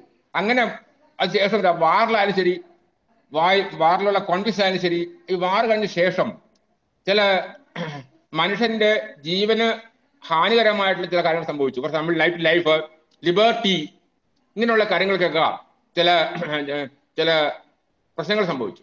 അപ്പൊ അങ്ങനെ വരുമ്പോ ഒരു പ്രത്യേകമായിട്ടുള്ളൊരു ഇനി അത് പാടില്ല. World war second world war കഴിഞ്ഞ ശേഷം ഇപ്പൊ നടപ്പുണ്ട്, എന്നാലും ശരി, അപ്പോഴാണ് ഈ കൂടുതൽ മൂവ്മെന്റ് ഒക്കെ വന്നേക്കുന്നത്. എല്ലാ മൂവ്മെന്റുകളെല്ലാം കൂടുതൽ വന്നേക്കുന്നത് അപ്പോഴാണ്. ഈ വേൾഡ് വാർ കഴിഞ്ഞ ശേഷമാണ് England European countries need for reconstruction of the economy, various economies in France, Germany etcetera. അതോടുകൂടിയാണ് ഈ ഇന്ത്യൻ റവല്യൂഷന്റെ ഇമ്പാക്ട് കൂടുതൽ വരുന്നത്. അതോടുകൂടിയാണ് ഡെവലപ്മെന്റ് വരുന്നത്. അതോടുകൂടിയാണ്. ഇപ്പൊ വന്നപ്പോൾ പല രാജ്യങ്ങളിലും, എസ്പെഷ്യലി യൂറോപ്യൻ കൺട്രീസിലൊക്കെ, ഇന്ത്യയിലൊക്കെ കൊളോണിയൽ കൺട്രീസിൽ എല്ലാം അവരാണ് ഇങ്ങനെ ചെയ്തേക്കുന്നത്. പല ജനങ്ങളുടെ പല അവകാശങ്ങളും അവര് ധ്വംസിച്ചു കളഞ്ഞു. അവർ ചോദിക്കാതെ പലരും ചെയ്തു കഴിഞ്ഞു. അപ്പൊ അങ്ങനെ വന്നപ്പോൾ ഒരു പുതിയ കോൺസെപ്റ്റ് ഉണ്ടായി. It is called it is called human rights. കേട്ടിട്ടുണ്ടാവും. ഹ്യൂമൻ റൈറ്റ്സ് ഇന്ന് പ്രത്യേക ഒരു ഏരിയ ഓഫ് സ്റ്റഡിയാണ്. മനുഷ്യരുടെ അവകാശങ്ങൾ. ഹ്യൂമൻ റൈറ്റ്സ് എന്ന് പറയുന്നത് സൊസൈറ്റിയിൽ ജീവിക്കുമ്പോൾ ഏറ്റവും ബേസിക് ആയിട്ടുള്ള ചില റൈറ്റ്സ് നമുക്ക് വേണം. അതിനാണ് ഒരു ഹ്യൂമൻ ബീയിങ് ആയിട്ട്, to leave as A human being, to regard as A human being, we should have the rights. അത് പല കാലഘട്ടങ്ങളിലും, ഈ വേൾഡ് വാർ വരെയുള്ള കാലഘട്ടങ്ങളിൽ ഇപ്പോഴും ഉണ്ട്. എന്നാലും കാലഘട്ടങ്ങളിൽ അതെല്ലാം നമ്മളെ പല ഗവൺമെന്റുകളും പല ഏജൻസികളും അതിന് എതിരായിട്ട് വർക്ക് ചെയ്യുന്നുണ്ട്. അങ്ങനെയാണ് ഒരു 45 UN വന്ന ശേഷം 48 ഡിക്ലറേഷൻ വന്നത്. International universal declaration of human rights with UN commission. ഒരു കമ്മീഷനെ അപ്പോയിന്റ് ചെയ്തു. ഇപ്പൊ എല്ലാ രാജ്യത്തിനും ഒരു കമ്മീഷൻ ഉണ്ട്. ഇപ്പൊ ഹ്യൂമൻ റൈറ്റ്സ് എന്ന് പറയുന്നത് വേറെ ഏരിയ ഓഫ് റൈറ്റ്സ് ആണ്. Human rights very important area of political science. Now we have got even MA in human rights also, just like MA in public administration, we have also MA in human rights. Human rights is also one of the major important types of rights. That is what we call this ഏറ്റവും minimum ആയിട്ടുള്ള ഒരാളുടെ movement നമ്മള് തടയാൻ പാടില്ല. ഒരാളുടെ ഇപ്പൊ ഒരു പറ്റ ആൾക്കാർ ഇന്ത്യയിൽ നിന്ന് ജോലിക്കായിട്ട് ഇറാനിൽ പോണു, അല്ലെങ്കിൽ അവിടെ പോണു, ഇടയ്ക്ക് വെച്ച് അവരെ തടയുന്നു, പോകാൻ പാടില്ലെന്ന് പറയുന്നു. അതൊക്കെ ഇപ്പൊ സംഭവിക്കുന്നുണ്ട്. അതിനൊക്കെയാണ് പറയുക ഈ കൊളാബറേഷൻ വിത്ത് ഹ്യൂമൻ റൈറ്റ്സ് എന്ന് പറഞ്ഞത്. അതിനെതിരായിട്ടാണ്, ഹ്യൂമൻ പ്രൊട്ടക്ട് ചെയ്യാൻ വേണ്ടിയിട്ടാണ് UN declaration of human rights ഉണ്ടാക്കുന്നതും ഇന്ത്യയിലും എല്ലാ രാഷ്ട്രങ്ങളിലും ഒരു ഹ്യൂമൻ റൈറ്റ്സ് കമ്മീഷൻ അപ്പോയിന്റ് ചെയ്തിരിക്കുന്നത്. അപ്പൊ ഈ human rights is also part of our what is called this classification of rights. ഇനിയുള്ളത് ഒരു ഇതുകൊണ്ട് റൈറ്റ്സും കൂടെ ഉണ്ട് ഇവിടെ പറയാനുള്ളത്. ഇന്ത്യ വി ഹാവ് പറഞ്ഞില്ലേ, ഈ റൈറ്റ്സ് എന്ന് പറയുന്നത് ക്ലെയിംസ് ആണ്. ആ ക്ലെയിംസ് ഗവൺമെന്റ് അത് റിക്കഗ്നൈസ് ചെയ്ത് അംഗീകരിച്ച് ഒരു നിയമപരമായിട്ടുള്ള റെക്കോർഡാക്കിയാൽ മാത്രമേ we can call it we can enjoy rights. People should be able to enjoy rights. അപ്പൊ അതുകൊണ്ട് എങ്ങനെയാണ് ഇന്ത്യൻ ജനതയ്ക്ക്, അല്ലെങ്കിൽ അമേരിക്കൻ ജനതയ്ക്ക്, അല്ലെങ്കിൽ ബ്രിട്ടീഷ് ജനതയ്ക്ക്, അല്ലെങ്കിൽ ഫ്രഞ്ച് ജനതയ്ക്ക് ഏത് വിധത്തിലാണ് ഈ റൈറ്റ്സ് ശരിക്കും എൻജോയ് ചെയ്യാൻ പറ്റുക? അതിനാണ് സ്റ്റേറ്റ് റിക്കഗ്നൈസ് ചെയ്യാൻ പാകത്തിന് ഇന്ത്യൻ ഭരണഘടന 1950 റിക്കഗ്നൈസ് ചെയ്തപ്പോൾ അതില് ഒരു പറ്റം റൈറ്റ്സ് എഴുതി കൂട്ടി. അതിനെന്ത് പറയുന്നു അറിയാമോ അനില? ഇന്ത്യയിലുള്ള ജനങ്ങൾക്ക് ഫണ്ടമെന്റൽ റൈറ്റ്സ്. ഫണ്ടമെന്റൽ റൈറ്റ്സ് എന്ന് പറയുന്നത് എന്താണ്? അതിന്റെ വേർഡിൽ തന്നെ അർത്ഥം അറിയാൻ പറ്റും. Basic rights.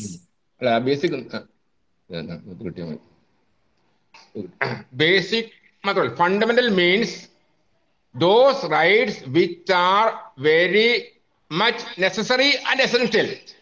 ഒരു സമൂഹത്തിലുള്ള ജനങ്ങൾക്ക് ഏറ്റവും നെസസറി ആയിട്ടും ഏറ്റവും അത്യാവശ്യമായിട്ടുള്ള റൈറ്റ്സ് ആണ് വാട്ട് ഇസ് കാൾഡ് ഫണ്ടമെന്റൽ.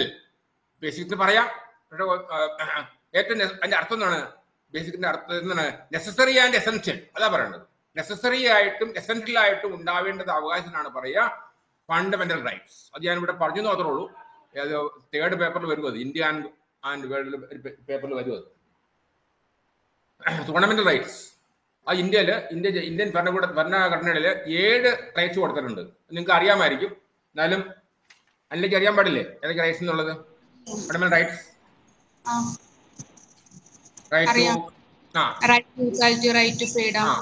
അത് എല്ലാവർക്കും അറിയാം. പക്ഷെ അതിൽ ഒരു മാറ്റർ മാത്രം വ്യത്യാസമുണ്ട്. ഈ ഇന്ത്യ ഭരണഘടന നമ്മൾ ഫ്രെയിം ചെയ്തപ്പോൾ വി ഹാഡ് 7 റൈറ്റ്സ്. 7 ഉണ്ടായിരുന്നു. ഇപ്പൊ നമുക്ക് 6 ഉള്ളൂ. ഏതാ ഇല്ലാത്തത്?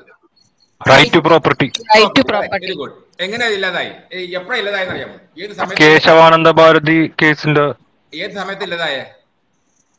എമർജൻസിയുടെ മുമ്പ് സർ. എമർജൻസി ഇല്ലേ?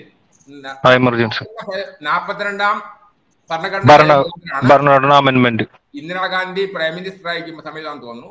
42ാം ഭരണഘടന ഭേദഗതി മുഖാന്തരമാണ് ആ അവകാശം ഇല്ലാതെ ആയത്.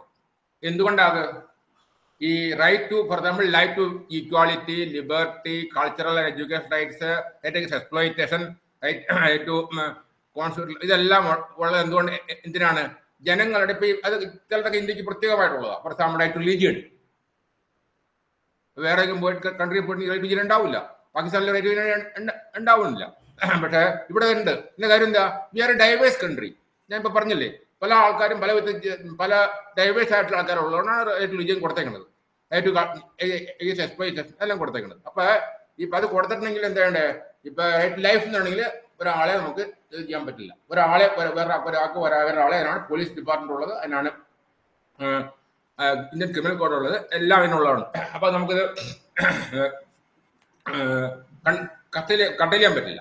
പക്ഷേ പ്രോപ്പർട്ടി ഈ 42 ഭേദഗതി വരെ എല്ലാ സിറ്റിസൺസിനും പ്രോപ്പർട്ടി ഓൺ ചെയ്യാം. ഓണിങ് ഉള്ളവർക്ക് അത് ഗവൺമെന്റിന് അത് ചെയ്യാൻ പറ്റില്ല, കട്ട് ചെയ്യാൻ പറ്റില്ല.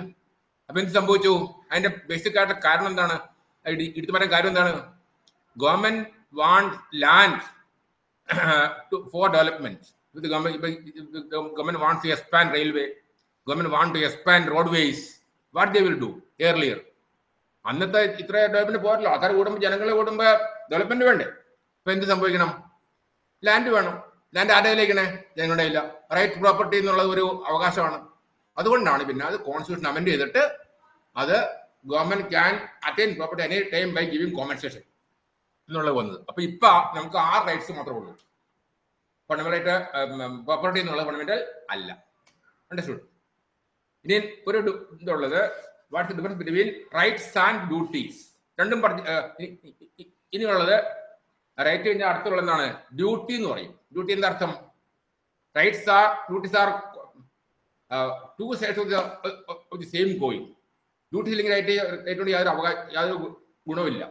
ഡ്യൂട്ടി മീൻസ് എന്താ പറയാ? ഒബ്ലിഗേഷൻ. നമുക്ക് നമ്മൾ സമൂഹത്തിൽ ജീവിക്കുമ്പോൾ നമുക്ക് അവകാശം ഉള്ള പോലെ തന്നെ നമുക്ക് ചില ഒബ്ലിഗേഷൻസ് ഉണ്ട്, കടമകളുണ്ട്. ഈ കടമകൾ എന്താ പറയാ? ഡ്യൂട്ടീസ് എന്ന് പറയും. We have certain obligations also. These obligations are called what name? Obligations are called duties. Without duties എന്താ സംഭവിക്കണേ? There can be no rights. റൈറ്റ്സിന് ഉള്ളതുകൊണ്ട് അവർ അവകാശമില്ല. നമുക്ക് ഡ്യൂട്ടീസ് കൂടി വേണം. അങ്ങനെയാണ് ഈ rights and duties are the two sides of the same coin. ഒരേ നാണയത്തിന് രണ്ട് വശമാണ് എന്ന് പറയുക. റൈറ്റ്സ് ആൻഡ് ഡ്യൂട്ടീസ് എന്ന് പറയും. സോ ഡ്യൂട്ടീസ് ഇല്ലെങ്കിൽ നമ്മുടെ ഫോർ എക്സാമ്പിൾ ലൈഫ് ജീവിക്കാനുള്ള അവകാശമുണ്ട്, നമുക്ക് സമ്മതിച്ചു. പക്ഷേ പേ tax. Everybody has to pay tax. എന്താണോ എങ്ങനെയാണ് നമുക്ക് ജീവിക്കാൻ അവകാശം കിട്ടിയേക്കണത് ഒരു വ്യക്തി ഇവിടെ ജനിക്കുമ്പോൾ, അതുപോലെ തന്നെ നമുക്ക് right to pay tax is another important duty of the duty. Paying tax is the duty of the citizen. Obeying the government is duty of citizens. Obeying government rules are duty of citizens. Government എന്ത് ന്യായമായിട്ട് കാര്യം പറയുകയാണെങ്കിൽ government orders obey ചെയ്യുക. Government loyal to the state. ഗവൺമെന്റിന്റെ republic day അങ്ങനെയുള്ള government emblem, government രാഷ്ട്രത്തിന്റെ emblem, രാഷ്ട്രത്തിന്റെ എല്ലാ കാര്യങ്ങളും നമ്മൾ ഒബേ ചെയ്യുക, അതിന് ഒബ്ലൈജ് ചെയ്യുക, അതിന് ലോയലായിട്ട് കാണുക. ഇതെല്ലാം നമ്മുടെ ഡ്യൂട്ടിയാണ്. ഇതുണ്ടെങ്കിൽ നമുക്ക് അപ്പൊ ഇത് ശരിക്കും കോൺസ്റ്റിറ്റ്യൂഷനിൽ, ഇന്ത്യൻ കോൺസ്റ്റിറ്റ്യൂഷനിൽ ഉണ്ടായിരുന്നില്ല. പിന്നീടാണ് കോൺസ്റ്റിറ്റ്യൂഷൻ അമെൻഡ് ശേഷം we have some fundamental duties എന്ന് എഴുതി ചേർത്തു. ആർട്ടിക്കിൾ 41A എഴുതി ചേർത്തു. Duties and rights are co-related. Without duties there is no importance for rights. So duties and rights are co-related. ഇതാണ് ഇനി ഉള്ളത്. അസൈൻമെന്റിന്റെ അതേ ഫോമിൽ തന്നെയാവോ ക്വസ്റ്റ്യൻ പേപ്പർ ഉണ്ടാവുക? നിങ്ങളുടെ ക്വസ്റ്റ്യൻ പേപ്പർ അത്രേ ഉള്ളൂ, അതേ ഫോമിൽ തന്നെയാണ്. അതേ ഫോമിൽ 5 ക്വസ്റ്റ്യൻ തരും, 10 ക്വസ്റ്റ്യൻ തരും, 5 എഴുതണം, അത്രേ ഉള്ളൂ. എസ് എ ക്വസ്റ്റ്യൻസ് ആണ് നിങ്ങൾക്ക്. ഷോർട്ട് ക്വസ്റ്റ്യൻസ് ഒന്നുമില്ല. BA ഉള്ള പോലെ അല്ലേ ഷോർട്ട് ആൻസർ ക്വസ്റ്റ്യൻസ് ഒന്നും അങ്ങനെയൊന്നുമില്ല. എല്ലാം എസ് എ ക്വസ്റ്റ്യൻസ് ആണ്. 20 × 5 100 മാർക്ക്. 100 മാർക്കില് 70% മാർക്കേ ഉള്ളൂ തിയറിക്ക്, 30% അസൈൻമെന്റ് ആണുള്ളത്. അതുകൊണ്ടാണ് പറഞ്ഞത് അസൈൻമെന്റ് കമ്പൽസറി ആണ്. അസൈൻമെന്റ് ഇല്ലെങ്കിൽ 30% മാർക്ക് കിട്ടില്ല. അസൈൻമെന്റിലേക്ക് ചെയ്യാനും പറ്റില്ല. അസൈൻമെന്റ് നിങ്ങൾക്ക് ഹൈ മാർക്ക് കിട്ടുകയാണെങ്കിൽ ഒരു ഔട്ട് ഓഫ് 30 ഔട്ട് ഓഫ് 100 നിങ്ങൾക്ക് ഒരു 75 ഒക്കെ കിട്ടുകയാണെങ്കിൽ മറ്റേ തിയറിക്ക് കുറച്ച് മാർക്ക് വെച്ചാൽ കുഴപ്പമില്ല. അതിപ്പോൾ 40 കിട്ടിയാലും നിങ്ങൾക്ക് കുഴപ്പമില്ല, നിങ്ങൾ പാസ്സാവും. അസൈൻമെന്റ് ഇല്ലെങ്കിൽ നിങ്ങൾക്ക് പാസ്സാകാൻ പോണില്ല. അപ്പോൾ അസൈൻമെന്റ് ശരിക്കും കംപ്ലീറ്റ് അപ്പോൾ എഴുതുക. അസൈൻമെന്റ് എഴുതിയിട്ടുണ്ടെങ്കിൽ നിങ്ങൾ ആ അസൈൻമെന്റ് എക്സാമിനേഷനൊക്കെ മറ്റേ ബുക്കിലുള്ള അസൈൻമെന്റ് ചോദിക്കുള്ളൂ. വേറെ ഒന്നും ഔട്ട്സൈഡ് മെറ്റീരിയൽ ഒന്നും ചോദിക്കില്ല. ബട്ട് അത് available in the study material only be asked the assignments. അപ്പോൾ അസൈൻമെന്റ് എഴുതിയാൽ തന്നെ പകുതി കൂടുതൽ നമ്മൾ പഠിച്ചു കഴിഞ്ഞു. 50% വർക്ക് ഈസ് ഓവർ. അപ്പോൾ അസൈൻമെന്റ് എഴുതുക, അത് കംപ്ലീറ്റ് ചെയ്യുക, സ്റ്റഡി സെന്ററിൽ കൊടുക്കുക. അസൈൻമെന്റ് കമ്പൽസറി ആണ്. അതിന്റെ 70% അതിന് മാർക്ക് കൂട്ടുകയും ചെയ്യും, 30% മാർക്ക് കൂട്ടുകയും ചെയ്യും. Main എക്സാമിനേഷന് 70 theory, 30 assignment. അങ്ങനെയാണ് അതിന്റെ കോമ്പിനേഷൻ ഓഫ് മാർക്സ് എല്ലാ എക്സാമിനേഷനും ഇഗ്നോർഡ്.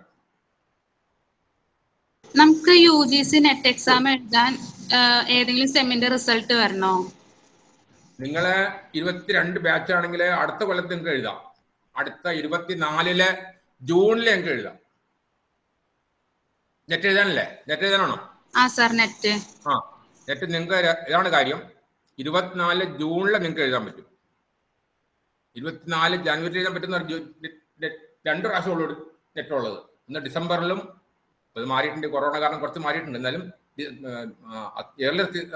പഴയതനുസരിച്ച് ഡിസംബറിലും ജൂണിലും നെറ്റ് ഉള്ളത്. 22 ജോയിൻ ചെയ്തവർക്ക് 24 ജൂണിൽ നിങ്ങളുടെ എക്സാം കഴിയും. അപ്പം നിങ്ങൾക്ക് ആ ജൂണിൽ നിങ്ങൾക്ക് എഴുതാം. അവർ സമ്മതിക്കും, UGC സമ്മതിക്കും, കുഴപ്പമില്ല, എഴുതാം. 24 ജനുവരി എഴുതാൻ പറ്റുന്നുള്ളൂ അറിയാൻ പാടില്ല എനിക്ക്. ഡിസംബറിലോളം ചിലപ്പോൾ സംഭവിക്കാറുണ്ട്. നിങ്ങൾക്ക് എഴുതാൻ പറ്റും. ഇവിടെ പ്രിപ്പയർ ചെയ്താൽ ഒരു കൊല്ലം ഉണ്ടല്ലോ ഇനി. ശരിക്കും പ്രിപ്പയർ ചെയ്താൽ അത് കിട്ടും നിങ്ങൾക്ക്. അത് കിട്ടിയാൽ ഗസ്റ്റ് ഫാക്കൽറ്റി ആയിട്ട് കോളേജിൽ കയറാം. മറ്റേ യൂണിവേഴ്സിറ്റിയിൽ കയറണമെങ്കിൽ അത് വേണം, കോളേജിൽ കയറണമെങ്കിൽ അത് വേണം. ഇപ്പൊ കമ്പൽസറി ആണ്. നെറ്റ് ഉണ്ടെങ്കിൽ അത് ഉള്ളവർക്കാണ് കൂടുതൽ ബെനിഫിറ്റ്, കൂടുതൽ കൺസിഡറേഷൻസ് ഉള്ളത്.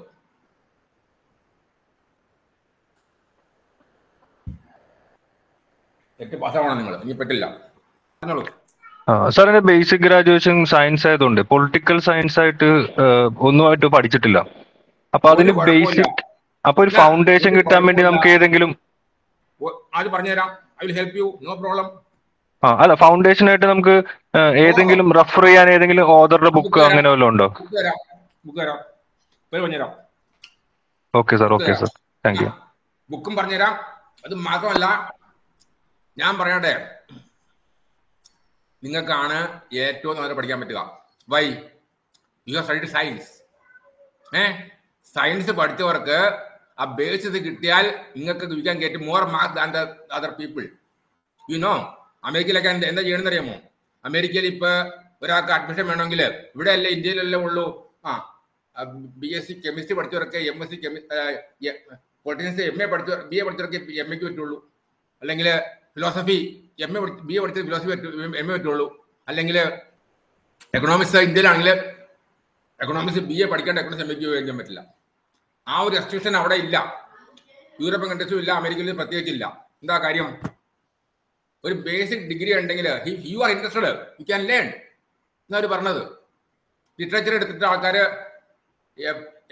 എക്കണോമിക്സിനെ പോകുന്നുണ്ട്. അപ്പൊ ആ ഒരു ചിന്ത വേണ്ട.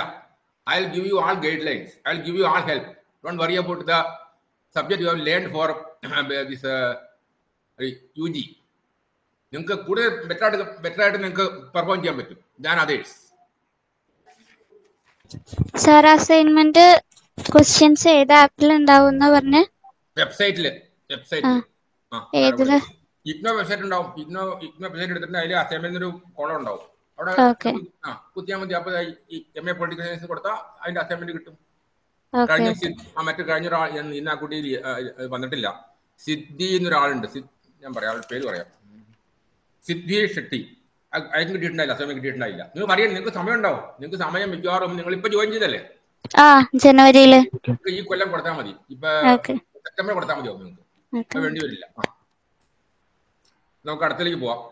അപ്പൊ നമ്മള് ഡെമോക്രസി പറഞ്ഞു, മനസ്സിലായി, ഒരു ഐഡിയ കിട്ടി.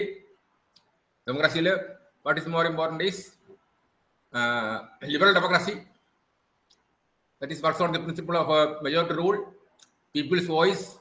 Then comes rights of citizens to be granted and guaranteed, not only granted, guaranteed to by citizens, by the state citizens. Then consent by the people. Government by consent, very important. അതാണല്ലോ ഓരോരോ മന്ത്രിസഭകൾ താഴ്ത്തുമ്പോൾ government consent. ഇതൊക്കെയാണ് liberal democracy principles. Democracy ഒരു question മിക്കവാറും ചോദിക്കും ഡെമോക്രസിയിൽ. പിന്നെ ഡെമോക്രസിയിൽ what is more important? Rights. Rights means അവകാശങ്ങൾ. നമ്മുടെ claims and duties are combined together. They have to be combined together. In a society, they have to be combined. So rights ne patti ulla theories undu, 4 theories. Pinne rights le ഏറ്റവും important ആയിട്ടുള്ള thinkers എന്ന് പറയുന്നത് John Locke, Thomas hobs, John Locke, Rousseau, പല ഇതാണ് ഇവർ natural റൈറ്റ്സിനെ പറ്റിയുള്ളത്. പിന്നെ ബെൻഡാമുണ്ട്, Austin ഉണ്ട്. ഇവരെല്ലാം റൈറ്റ്സിനെ പറ്റി കൂടുതൽ ആൾക്കാരാണ്. ഈ റൈറ്റ്സ് ആയിട്ട് ബന്ധപ്പെട്ട ഒരു ഏരിയ ആണ് റൈറ്റ്സ് പോലെ തന്നെ ബന്ധപ്പെട്ട ഒരു വാസ്റ്റ് ഏരിയ ഇൻ പൊളിറ്റിക്സ് ആണ് ഈ concept of what is called liberty. വാക്ക് കേട്ടിട്ടുണ്ടാവും, very common word in the society. നമ്മൾ എല്ലാവരും ഉപയോഗിക്കേണ്ട വേർഡാണ് ലിബർട്ടി. ലിബർട്ടി എന്ന് പറയുന്നത് it is taken from the word ലിബർ. ലിബർ means free, freedom എന്ന് പറയും. ഫ്രീഡം ആണ് ലിബർട്ടിക്ക് ശരിക്കുള്ള അതിൻ്റെ അർത്ഥം എന്ന് പറയുന്നത് ഫ്രീഡം. ഇതെങ്ങനെ വന്നു എന്ന് വെച്ചിട്ടുണ്ടെങ്കിൽ അതിൻ്റെ ഒരു ഹിസ്റ്ററി പറഞ്ഞിട്ട് നിർത്താം. ബാക്കിയുള്ള ഞാൻ നാളെ പറഞ്ഞുതരാം. ഞാൻ പറഞ്ഞല്ലോ, ഈ പൊളിറ്റിക്കൽ സയൻസിനാണ് എക്കണോമിക്സ് ആയാലും ഈ സോഷ്യൽ സയൻസ് അല്ല, mainly sociology, economics and political science, ഇത് മൂന്നും. പിന്നെ അതിൻ്റെ ബ്രാഞ്ചസ് ആയിട്ട് പബ്ലിക് അഡ്മിനിസ്ട്രേഷനൊക്കെ വരുന്നുണ്ട്, ഇഷ്ടംപോലെ വരുന്നുണ്ട്, എല്ലാം വേണം. പക്ഷേ mainly history means record of past വരുന്ന ഒരു സയൻസ് എന്ന് പറയാൻ പറ്റില്ല. ഹിസ്റ്ററി ഒരു റെക്കോർഡ് ഓഫ് പാസ്റ്റ് മനസ്സിലായി. സോഷ്യോളജി ആയാലും എക്കണോമിക്സ് ആയാലും പൊളിറ്റിക്കൽ സയൻസ് ആയാലും ശരി, ഡെവലപ്പ് ചെയ്തേക്കുന്നത് ഈ through various events and accidental events കൂടിയിട്ടുണ്ട്. For example, I told you about the various revolutions and wars, 2 world wars. അതിനു മുമ്പ് 1789 French revolution, 1917 Russian revolution, glorious revolution England, പിന്നെ പല അമേരിക്കൻ വാർ ഓഫ് ഇൻഡിപെൻഡൻസ്, അതുപോലെ തന്നെ ഇഷ്ടം പോലെയുള്ള 70 years വാർ, 100 years വാർ, ഇഷ്ടം പോലെ. ഇതൊക്കെ ഏറ്റവും ഇമ്പോർട്ടൻ്റ് റെവല്യൂഷൻ ഇതൊക്കെയാണ്. എന്തുകൊണ്ടാണ് ഫ്രാൻസിൽ റെവല്യൂഷൻ്റെ കാരണം ഉണ്ടായത്? എന്താണ്? France was governed by A dynasty called ബൂർബോൺ dynasty. അവരുടെ ഭരണമായിരുന്നു ഫ്രാൻസിലുണ്ടായിരുന്നത്. ഫ്രാൻസിൽ അന്ന് ഒരു ജനതയ്ക്കും അവകാശങ്ങളില്ല. അവർക്ക് they were slaves. അന്ന് ഫ്രാൻസ് മാത്രമല്ല, ഈ ലോകത്തിലുള്ള എല്ലാ രാഷ്ട്രങ്ങൾ, എസ്പെഷ്യലി നമ്മൾ ഇപ്പോഴും പണ്ടും രാഷ്ട്രങ്ങളെന്ന് അല്ലെങ്കിൽ രാഷ്ട്രം മേജർ കൺട്രീസ് എന്ന് പറയുന്നത് ഈ യൂറോപ്യൻ കൺട്രീസ് ആണ്. ഇന്നും പണ്ടും ഇപ്പോഴാണെങ്കിലും England, Germany, France, west European countries ആണ് ഏറ്റവും തലപ്പത്തുള്ള ആൾക്കാരായിട്ട്. ബ്രിട്ടീഷ് എംപയർ എന്ന് പറയുന്നത് ബ്രിട്ടീഷുകാർ വെസ്റ്റ് യൂറോപ്യൻ കൺട്രീസ് ആണ്. അപ്പൊ അവരാണ് ലോകം മുഴുവനും, അവരാണ് ഒരു വഴികാട്ടി. അവരുടെ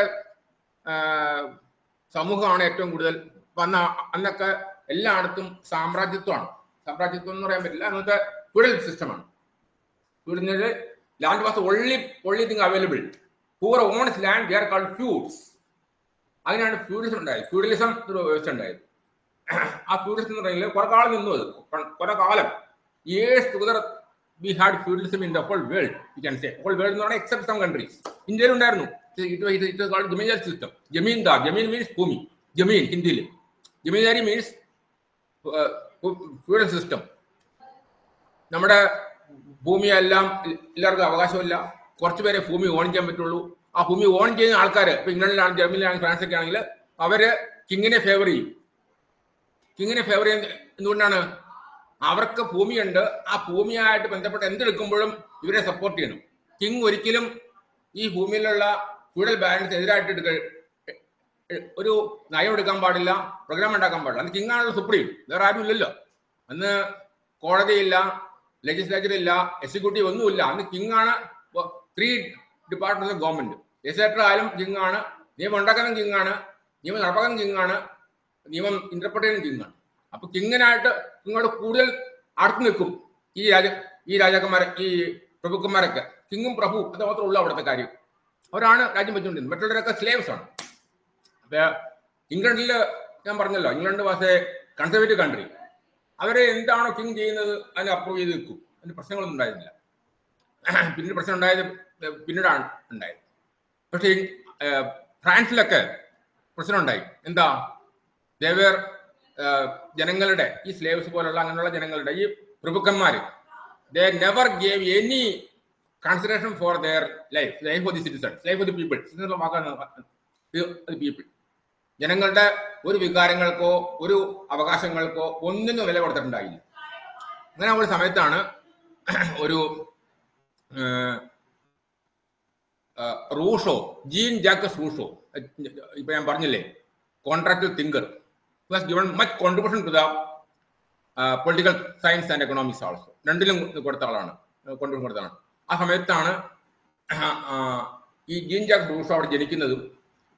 അപ്പൊ ഈ അന്നത്തെ ഫ്രാൻസിലെ ആ വ്യവസ്ഥ കണ്ടപ്പോൾ ഈ വാസ് വെരി മച്ച് വറീഡ്. ജനങ്ങളെ മുഴുവനും വേണ്ടതായിട്ടുള്ള ഒരു പരിഗണനയില്ല, ജനങ്ങൾക്ക് യാതൊരു വിധത്തിലുള്ള അവകാശങ്ങളുമില്ല, ജനങ്ങളെ കൂടുതൽ ഡിപ്രസ് ചെയ്യുക, സപ്രസ് ചെയ്യുക, എല്ലാം ചെയ്യുക. അപ്പൊ ഇത് അന്നത്തെ ഇന്റലക്ച്വൽ അതിനകത്ത് പഠിക്കാനുള്ള സാഹചര്യമൊക്കെ കുറവാണ്. എങ്കിലും ഈ ജീൻ ജാക്ക് റൂഷോ എന്ന് പറഞ്ഞ ആളെല്ലാം കുറച്ചൊക്കെ പഠിച്ചു, വിദ്യാഭ്യാസം ചെയ്തൊക്കെ വന്നപ്പോ ഒരു പ്രബുദ്ധതയായിരിക്കാം. വന്നപ്പോ അതൊക്കെ തോന്നി ഇപ്പൊ ഇന്ന് കാണുന്നതായിട്ടുള്ള സിസ്റ്റം മാറ്റണം. ഇതിനൊരു എന്നെ കൊണ്ടാവുന്നത് എന്താണ്? കുറച്ച് റൈറ്റിങ്സ് എഴുതാം, കുറച്ച് പേപ്പറൊക്കെ എഴുതാം ഇതിനെതിരായിട്ട്. അപ്പം അങ്ങേരുടെ ഒരു ഐഡിയ ആണ്, അങ്ങേരുടെ റൈറ്റിങ്സ് ഉണ്ട്. അപ്പം അങ്ങനെ പറഞ്ഞത് this idea of general will. ഏത് സമൂഹം ഉണ്ടെങ്കിലും എല്ലാ മനുഷ്യർക്കും ഒരു വില്ലുണ്ട്. എനിക്കൊരു വില്ലുണ്ട്, ഇന്ന ആളെ വോട്ട് ചെയ്യണം, ഇത് വില്ലുണ്ട്. ഒരു ഇലക്ഷൻ വന്നാൽ എനിക്കൊരു വില്ല്, എല്ലാവർക്കും വില്ലുണ്ടാവും. വിദ്യാഭ്യാസമുള്ള ഒരുതരം വിവരമുള്ള വിവേകമുള്ള എല്ലാവർക്കും ഇന്ന ആൾക്ക് വോട്ട് ചെയ്യണം. ആ ആൾ പാർട്ടി ആയാലും ശരി, ഇല്ലെങ്കിൽ ശരി, ഇന്ന ആൾക്ക് വോട്ട് ചെയ്യും, അത് എൻ്റെ വില്ലാണ്. അപ്പൊ ജനറൽ റൂഷോ ഒരു ഐഡിയ ഉണ്ടെന്നു. റൂഷോ ഒരു ഫിലോസഫിയാണ്, ജനറൽ ഒരു പ്രിൻസിപ്പിൾ തത്വമാണ് general will. General will means will of all the community. ഒരു സമൂഹത്തിലെ എല്ലാവരുടെയും വില്ലാണ് ജനറൽ വിൽ എന്ന് പറയുന്നത്. അത് മാനിക്കണം. അപ്പൊ എന്തുകൊണ്ട് മാനിക്കുന്നുള്ളത്? നമ്മുടെ ഫ്രാൻസിൽ, അന്നുള്ള ഫ്രാൻസിൽ, ഈ റൂഷോ ജനിച്ച ഫ്രാൻസിൽ ഇങ്ങനെയുള്ള ഒരു മാന്യതയില്ല ജനറൽ വില്ലിനോ അല്ലെങ്കിൽ ആർക്കും. ഇപ്പൊ റൂഷോ തന്നെ ഒരു വഴി കാണിച്ചു കൊടുത്തു ജനങ്ങൾക്ക്. ജനങ്ങളെ ഒന്ന് ഉണർത്താനും ജനങ്ങളുടെ വിദ്യാഭ്യാസമല്ല, ജനങ്ങളെ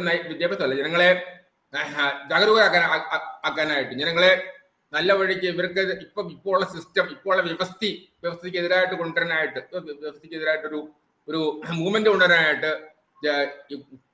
കുറച്ച് അങ്ങനെ പാടില്ലെങ്കിലും അങ്ങനെ പറ്റില്ലെങ്കിൽ അന്നത്തെ സിസ്റ്റം ആരെയും ഗവൺമെന്റിന്റെ എതിരായിട്ടൊന്നും വർക്ക് ചെയ്യാൻ പാടില്ല. അപ്പൊ വർക്ക് ചെയ്തില്ലെങ്കിലും, പണ്ട് നമ്മുടെ ഗ്രീക്കിലുള്ള സോക്രട്ടീസ് പോലെ വർക്ക് ചെയ്തില്ലെങ്കിലും wrote some books, social contract, അങ്ങനെയുള്ള ബുക്കുകളൊക്കെ. The government has to consider the rights of all and we have to form എല്ലാവരുടെ റൈറ്റ്സ് കൊണ്ടുവന്നിട്ട് ജനറൽ വിൽ നോക്കിയിട്ട് ഭരിക്കുക.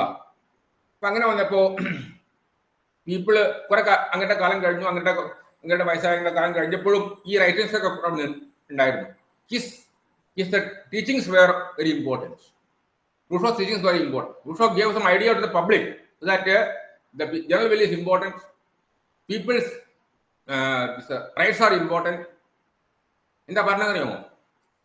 വലിയൊരു സേയിങ് ഉണ്ട്. റൂഷോ പറഞ്ഞത്, man is bone free but വെരിവർ he is in chains. റൂഷോ അന്ന് കണ്ട ഒരു പിക്ചറാണ്. ഫ്രാൻസില് റൂഷോ ജനിച്ച് വളർന്ന സമയത്ത്, റൂഷോ കണ്ട ഒരു പിക്ചറാണ്. എന്താ അതിൽ നിന്ന് അദ്ദേഹം ഉണ്ടാക്കിയ ഒരു വേർഡിംഗ് ആണ്, man is bone free but എവരിവർ he is in chains. ഇന്നും അത് ബാധകമാണ്. ഇതാണ് അവരുടെയൊക്കെ ഇമ്പോർട്ടൻസ് ആണ്. Man is bone free but എവരിവർ he is in chains. എന്താ അതിന്റെ അർത്ഥം? He's not free. Man is bone free. ഇന്ന് ശരിയല്ലേ? പണ്ട് ശരിയല്ലേ?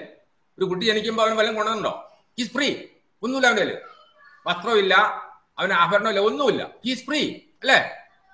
എന്തും ചെയ്യാനുള്ള അവകാശം ഉണ്ടെന്ന്. ബട്ട് എന്താ ചെയ്യണേ?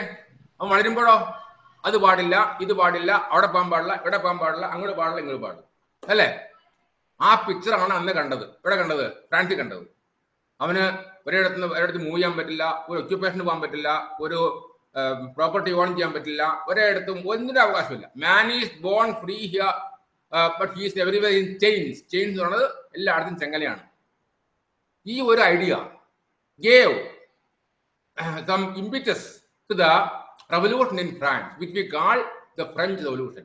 ഈ ഐഡിയ ആണ്, ഈ ജീൻ ജാക്കസ് റൂഷോ ആണ് ഒരു ഐഡിയ കൊടുത്തത്. എന്തിന്?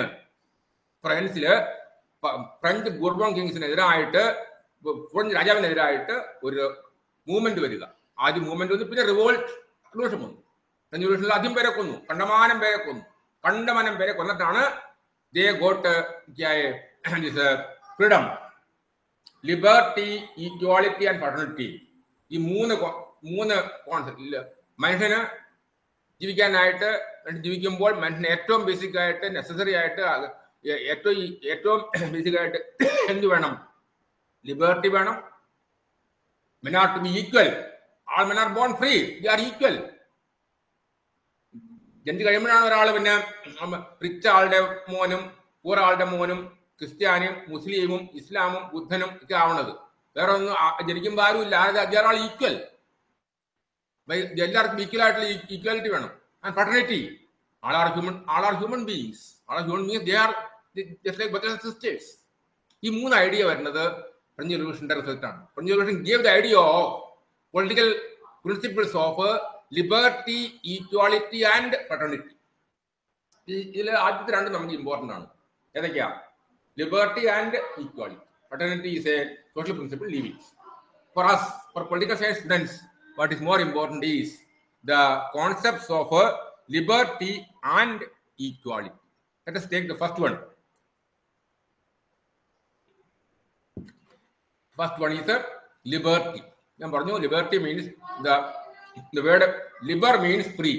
Liber എന്ന് പറഞ്ഞാൽ ഫ്രീ ആയിട്ടിരിക്കുക, ഫ്രീഡം.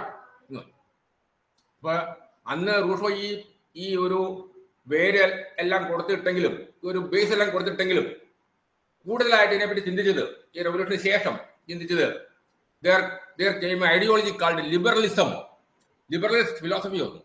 അതിന്റെ ആൾക്കാരാണ് JS മിൽ, ബെൻതാം, highest number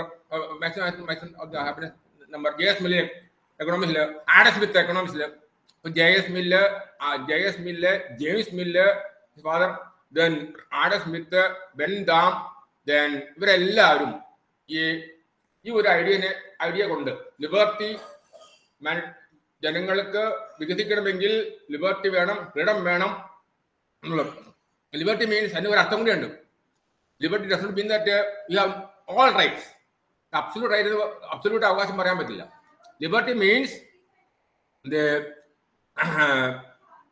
ഒരു കൺസ്ട്രെയിന്റ് പാടില്ല. കൺസ്ട്രെയിന്റ് മീൻസ് ഒരു തടസ്സം പാടില്ല. ഒരാളുടെ ഡെവലപ്മെന്റ്, ഒരാളുടെ ഡെവലപ്മെന്റിന് ഒരു തടസ്സം നിൽക്കാൻ പാടില്ല. സ്റ്റേറ്റോ മറ്റേ അസോസിയേഷൻസോ ഓർഗനൈസേഷൻസോ തടസ്സം നിൽക്കാൻ. പണ്ട് അങ്ങനെയായിരുന്നു. പണ്ട് ഫ്രാൻസിലും ഇംഗ്ലണ്ടിലും ഒന്നും എല്ലാവർക്കും പഠിക്കാനുള്ള അവകാശം, എല്ലാവർക്കും ഒന്നിനും അവകാശമില്ല. If you have any kind of capacity, you have no right to uphold your or increase your capacity, increase ability. ഇന്ത്യയിൽ എങ്ങനെയായിരുന്നു? ഇന്ത്യയിൽ there was nobody was given the chance to go to school. നിങ്ങൾക്ക് അറിയാൻ, I don't know whether you knowing or not. ഇന്ത്യയില് ഈ 100 കൊല്ലം മുമ്പ്, ഒരു 60 കൊല്ലം മുമ്പ്, 70 കൊല്ലം മുമ്പ് വരെ, 75 കൊല്ലം മുമ്പ് വരെ, 80 കൊല്ലം മുമ്പ് വരെ, 40s വേൾഡ് വാറിന്റെ സമയത്തൊക്കെ ചില അന്ന് ഇന്ത്യ സ്വതന്ത്രമായിട്ടില്ല. അന്ന് പോയി, ഉദാഹരണം പറഞ്ഞത് അറിയാൻ വേണ്ടി പറഞ്ഞാണ്. അന്ന് പോലും if you go to school, Indian school, very remote ഏരിയയിലുള്ള ഇന്ത്യൻ സ്കൂളിൽ അന്ന് സ്കൂൾസ് വളരെ കുറവാണ്. ട്രാവൻകൂറിലും കൊച്ചിയിലും മലബാറിലുള്ള not only in Kerala, you go to any part of India, സ്കൂളിൽ പോവുകയാണെങ്കിൽ, എസ്പെഷ്യലി ഇവിടുത്തെ കാര്യം ഞാൻ എൻ്റെ അമ്മ പറഞ്ഞ് കേട്ടിട്ടുണ്ട്, അച്ഛമ്മ കേട്ടിട്ടുണ്ട്. If you go to school, there are 2-3 kinds of classes of 3 kinds of people. ഒരു ക്ലാസ്സിൽ 3 ബെഞ്ച് ഉണ്ടാവും. 3 ബെഞ്ചല്ല, 3 ടൈം ബെഞ്ച് ഉണ്ടാവും. അതൊക്കെ അറിയാമോ? സാധാരണ ഞങ്ങൾ ഇരിക്കാനാണ്, സാധാരണ നമ്മളെപ്പോലുള്ള ഇരിക്കാനുള്ള ഒരു ബെഞ്ച്, 1, 8, 10 പേർക്ക് 8 പേർക്ക് ഉണ്ടാവുള്ളൂ ഇരിക്കാനുള്ള ബെഞ്ച്. വേറൊരു bench only for Brahmins. And there was a social concept of untouchability ഉണ്ടായിരുന്നു. അപ്പൊ അതുകൊണ്ട് ബ്രാഹ്മിൻസിന് തൊടാൻ പാടില്ല. ബ്രാഹ്മിൻസ് ആൻഡ് ക്ഷത്രിയാസ്, ബ്രാഹ്മിൻസ് ആൻഡ് അങ്ങനെയുള്ള ആ ഒരു ഗ്രൂപ്പ്. വേറെ ഗ്രൂപ്പ് ഉണ്ട്, അതെന്നറിയാമോ? വേറെ ഗ്രൂപ്പ് ഉണ്ട്, ആരെങ്കിലും പറയാൻ പറ്റുമോ? എല്ലായിടത്തും ഇല്ല അത്. ഏതൊക്കെ രാജ്യങ്ങളിൽ, ഏതൊക്കെ സ്ഥലത്ത് രാജാക്കന്മാരുണ്ടോ അവരുടെ രാജ ഫാമിലിയിൽ നിന്ന് വരുന്ന കുട്ടികളുണ്ട് അവർക്ക് പഠിക്കാനായിട്ട്.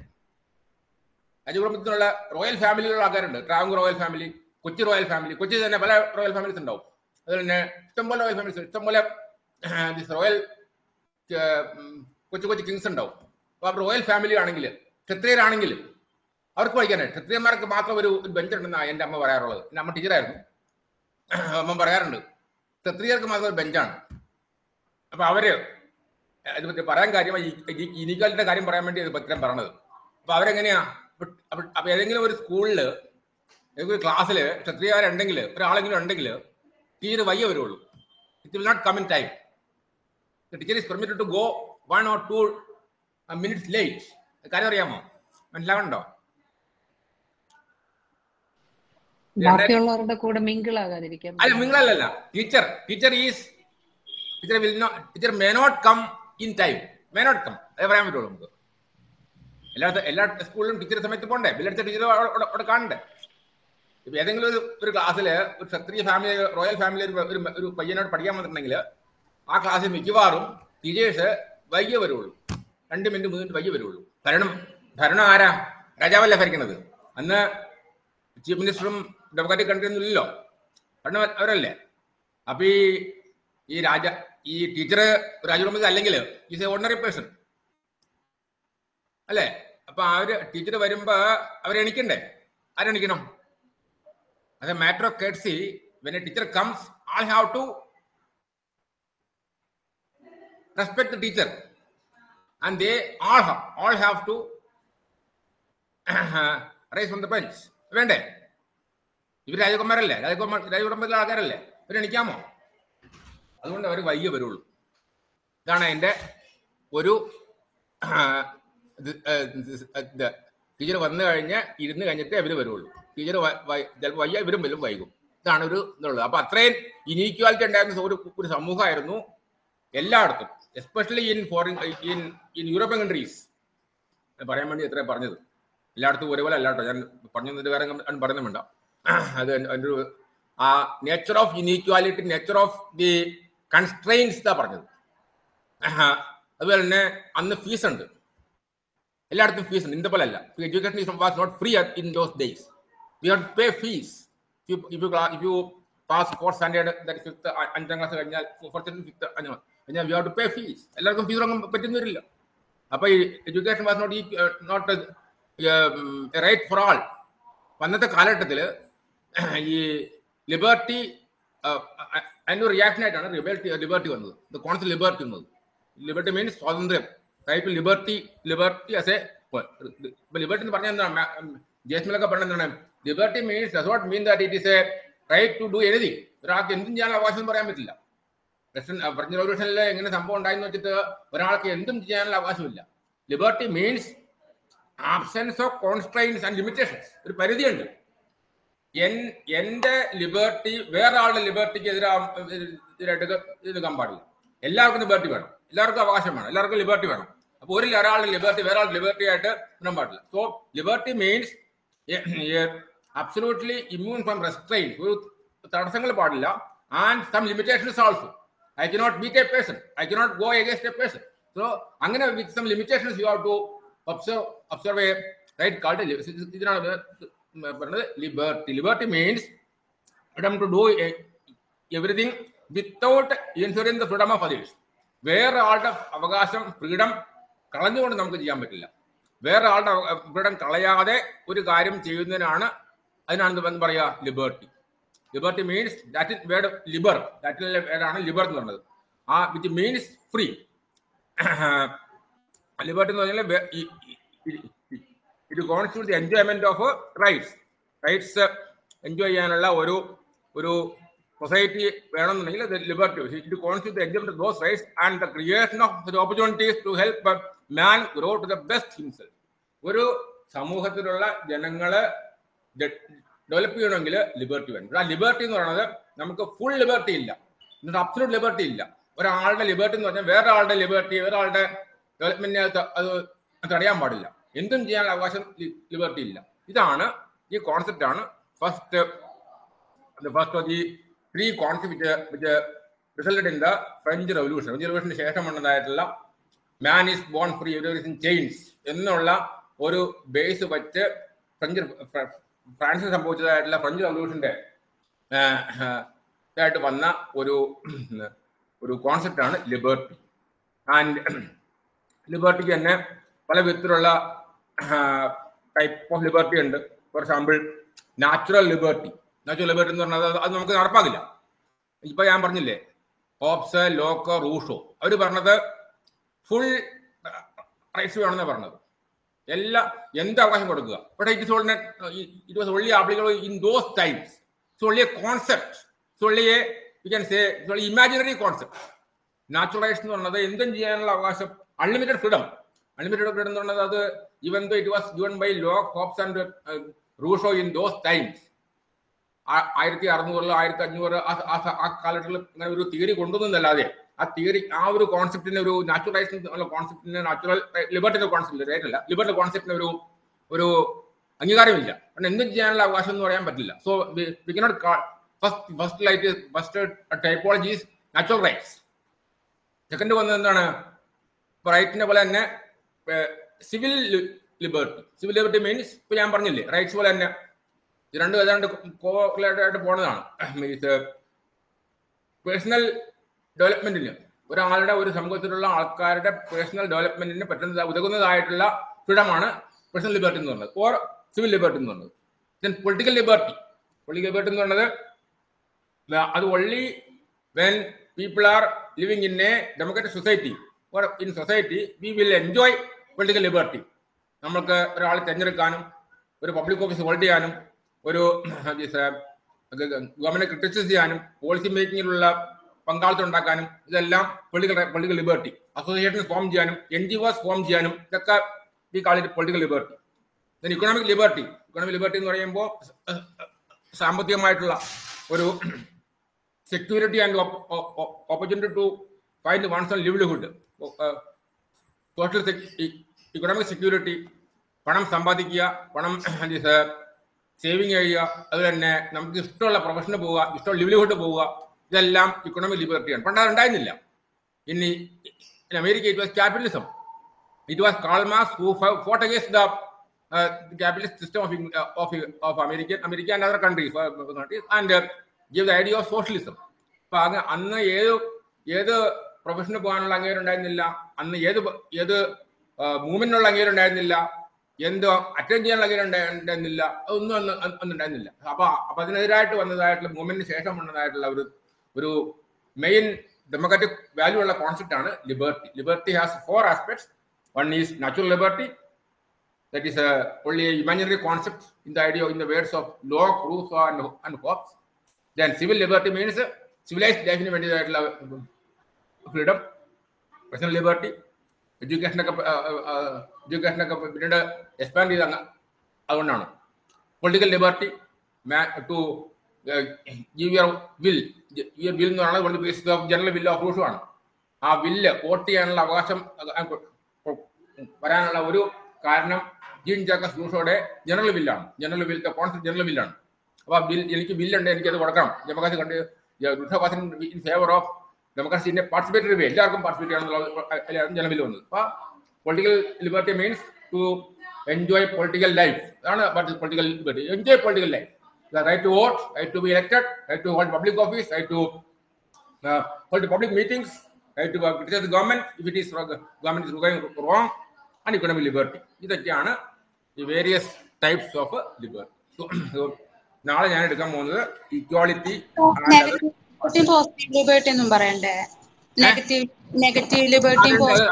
വരാം. കാരണം ആദ്യം പറഞ്ഞാൽ നിങ്ങൾക്ക് മനസ്സിലാവില്ല. അതുകൊണ്ട് ഞാൻ പറഞ്ഞു നെഗറ്റീവ് പോസിറ്റീവ് ലിബർട്ടി ഉണ്ട്, രണ്ടും ഉണ്ട്. അത് പറഞ്ഞുതരാം. കാരണം ഞാൻ പറഞ്ഞില്ലേ ഇഗ്നോയുടെ ആ സ്ട്രക്ചർ വെച്ച് പോയിട്ട് നിങ്ങൾക്കൊന്നും മനസ്സിലാവില്ല. അതുകൊണ്ടാണ് ഞാൻ ഈ കോൺസെപ്റ്റ് ഒക്കെ കമ്പനി എടുക്കുന്നത്. നെഗറ്റീവ് പോസിറ്റീവ് ലിബർട്ടി ഉണ്ട്. നെഗറ്റീവ് എന്താ അർത്ഥം? ഈ വിത്തൗട്ട് കൂടുതൽ കൺസ്ട്രെയിൻസ് വരുന്ന ഒരു ഇതില്ലേ, അതൊരു ഏരിയ ആണ് നെഗറ്റീവ് ലിബർട്ടി എന്ന് പറയുന്നത്. ഫോർ എക്സാമ്പിൾ പറയാം. ഞാൻ പറഞ്ഞില്ലേ liberty means the absence of constraints ഇല്ലേ. It means freedom to act in any way. അതാണ് നെഗറ്റീവ് ലിബർട്ടി എന്ന് പറഞ്ഞ ഒരു കോൺസെപ്റ്റ്. കണ്ടിട്ടുണ്ട്? ലിബർട്ടി ബിക്കംസ് ലൈസൻസ് ആയി പോരുത്. ലൈസൻസ് ആ ഒരു ഇതിനാണ് നെഗറ്റീവ് ലിബർട്ടി എന്ന് പറഞ്ഞത്. ലൈസൻസ് ആയിട്ട് എന്ത് ചെയ്യും? നമുക്ക് മറ്റുള്ളവരുടെ ഗ്രോത്ത് അവിടെ ഹിൻഡർ ചെയ്യും, അവിടെ നമുക്ക് തടയും. അതിനാണ് നെഗറ്റീവ് ലിബർട്ടി എന്ന് പറഞ്ഞത്. അപ്പൊ റൂഷോ മറ്റേ ഹോബ്സോ കുറിച്ച് അങ്ങനെ പറഞ്ഞെങ്കിലും ഉള്ളി ഇമാജിനറി ലിബർട്ടിയാണ്. അപ്പൊ ലിബർട്ടി ഉള്ളത് കൊണ്ട് ഒരു സമൂഹത്തിന്റെ വളർച്ച മോശമാകാൻ പാടില്ല. അതാണ് നെഗറ്റീവ് ലിബർട്ടി എന്ന് പറയുന്നത്. നേരെ മറിച്ച് പോസിറ്റീവ് ലിബർട്ടി എന്താ അർത്ഥം? Liberty taking mean freedom under the അത് ഫ്രീഡം എന്ന് പറഞ്ഞത് എങ്ങനെ ചിന്തിക്കണം? Every human being have to think that I have freedom. I have freedom to move from one place to another. I have freedom to seek any job. I have freedom to learn anything. I can learn any subject, any branch of knowledge. I can attain any branch of knowledge. I can go for any job, but it should be on a rational logical basis. Rational ആയിട്ട് ചിന്തിക്കണം. ഞാൻ ഇന്ന വഴിക്ക് പോയത് കൊണ്ട് വേറെ ഒരു ഉപദ്രവം ഉണ്ടാകാൻ പാടില്ല. അപ്പൊ സ്റ്റേറ്റ് അതിനൊരു എന്ത് ചെയ്യണം? State has to give the guarantee that once liberty will not hinder the liberty of others. അപ്പൊ ഒരു പോസിറ്റീവ് വേനെ കാണണം. Liberty has to be in A positive വേ. ഇതാണ് നെഗറ്റീവ് ആൻഡ് പോസിറ്റീവ് എന്ന് പറയുന്നത്. നെഗറ്റീവ് എന്ന് പറയുമ്പോൾ ഫുൾ ഫ്രീഡം, കംപ്ലീറ്റ് ഫ്രീഡം കൊടുക്കുക എന്നുള്ള നെഗറ്റീവ് ഫ്രീഡം. അത് നോട്ട് പോസിബിലിറ്റി. അതാണ് നെഗറ്റീവ് ലിബർട്ടി എന്ന് പറയുന്നത്. പോസിറ്റീവ് ലിബർട്ടി എന്ന് പറയുന്നത് liberty is to B thought in terms of logical and rational way. Logical means നമുക്ക് ബുദ്ധിപരമായിട്ട് ചിന്തിക്കുക. റാഷണൽ മീൻസ് റീസൺ മീൻസ് ബുദ്ധി. റാഷണൽ മീൻസ് ബുദ്ധിയായിട്ട് ചിന്തിക്കുക. എന്റെ ലിബർട്ടി വേറെ ആൾ ലിബർട്ടി ആയിട്ട് ചെയ്യാൻ പാടില്ല. അത് അവരുടെ നന്മയ്ക്ക് മാത്രമേ പാടുള്ളൂ. അങ്ങനെ ഒരു വഴിയിൽ ചിന്തിക്കുന്നതിനാണ് പോസിറ്റീവ് നെഗറ്റീവ് ലിബർട്ടി എന്ന് പറയും. മനസ്സിലായില്ലേ?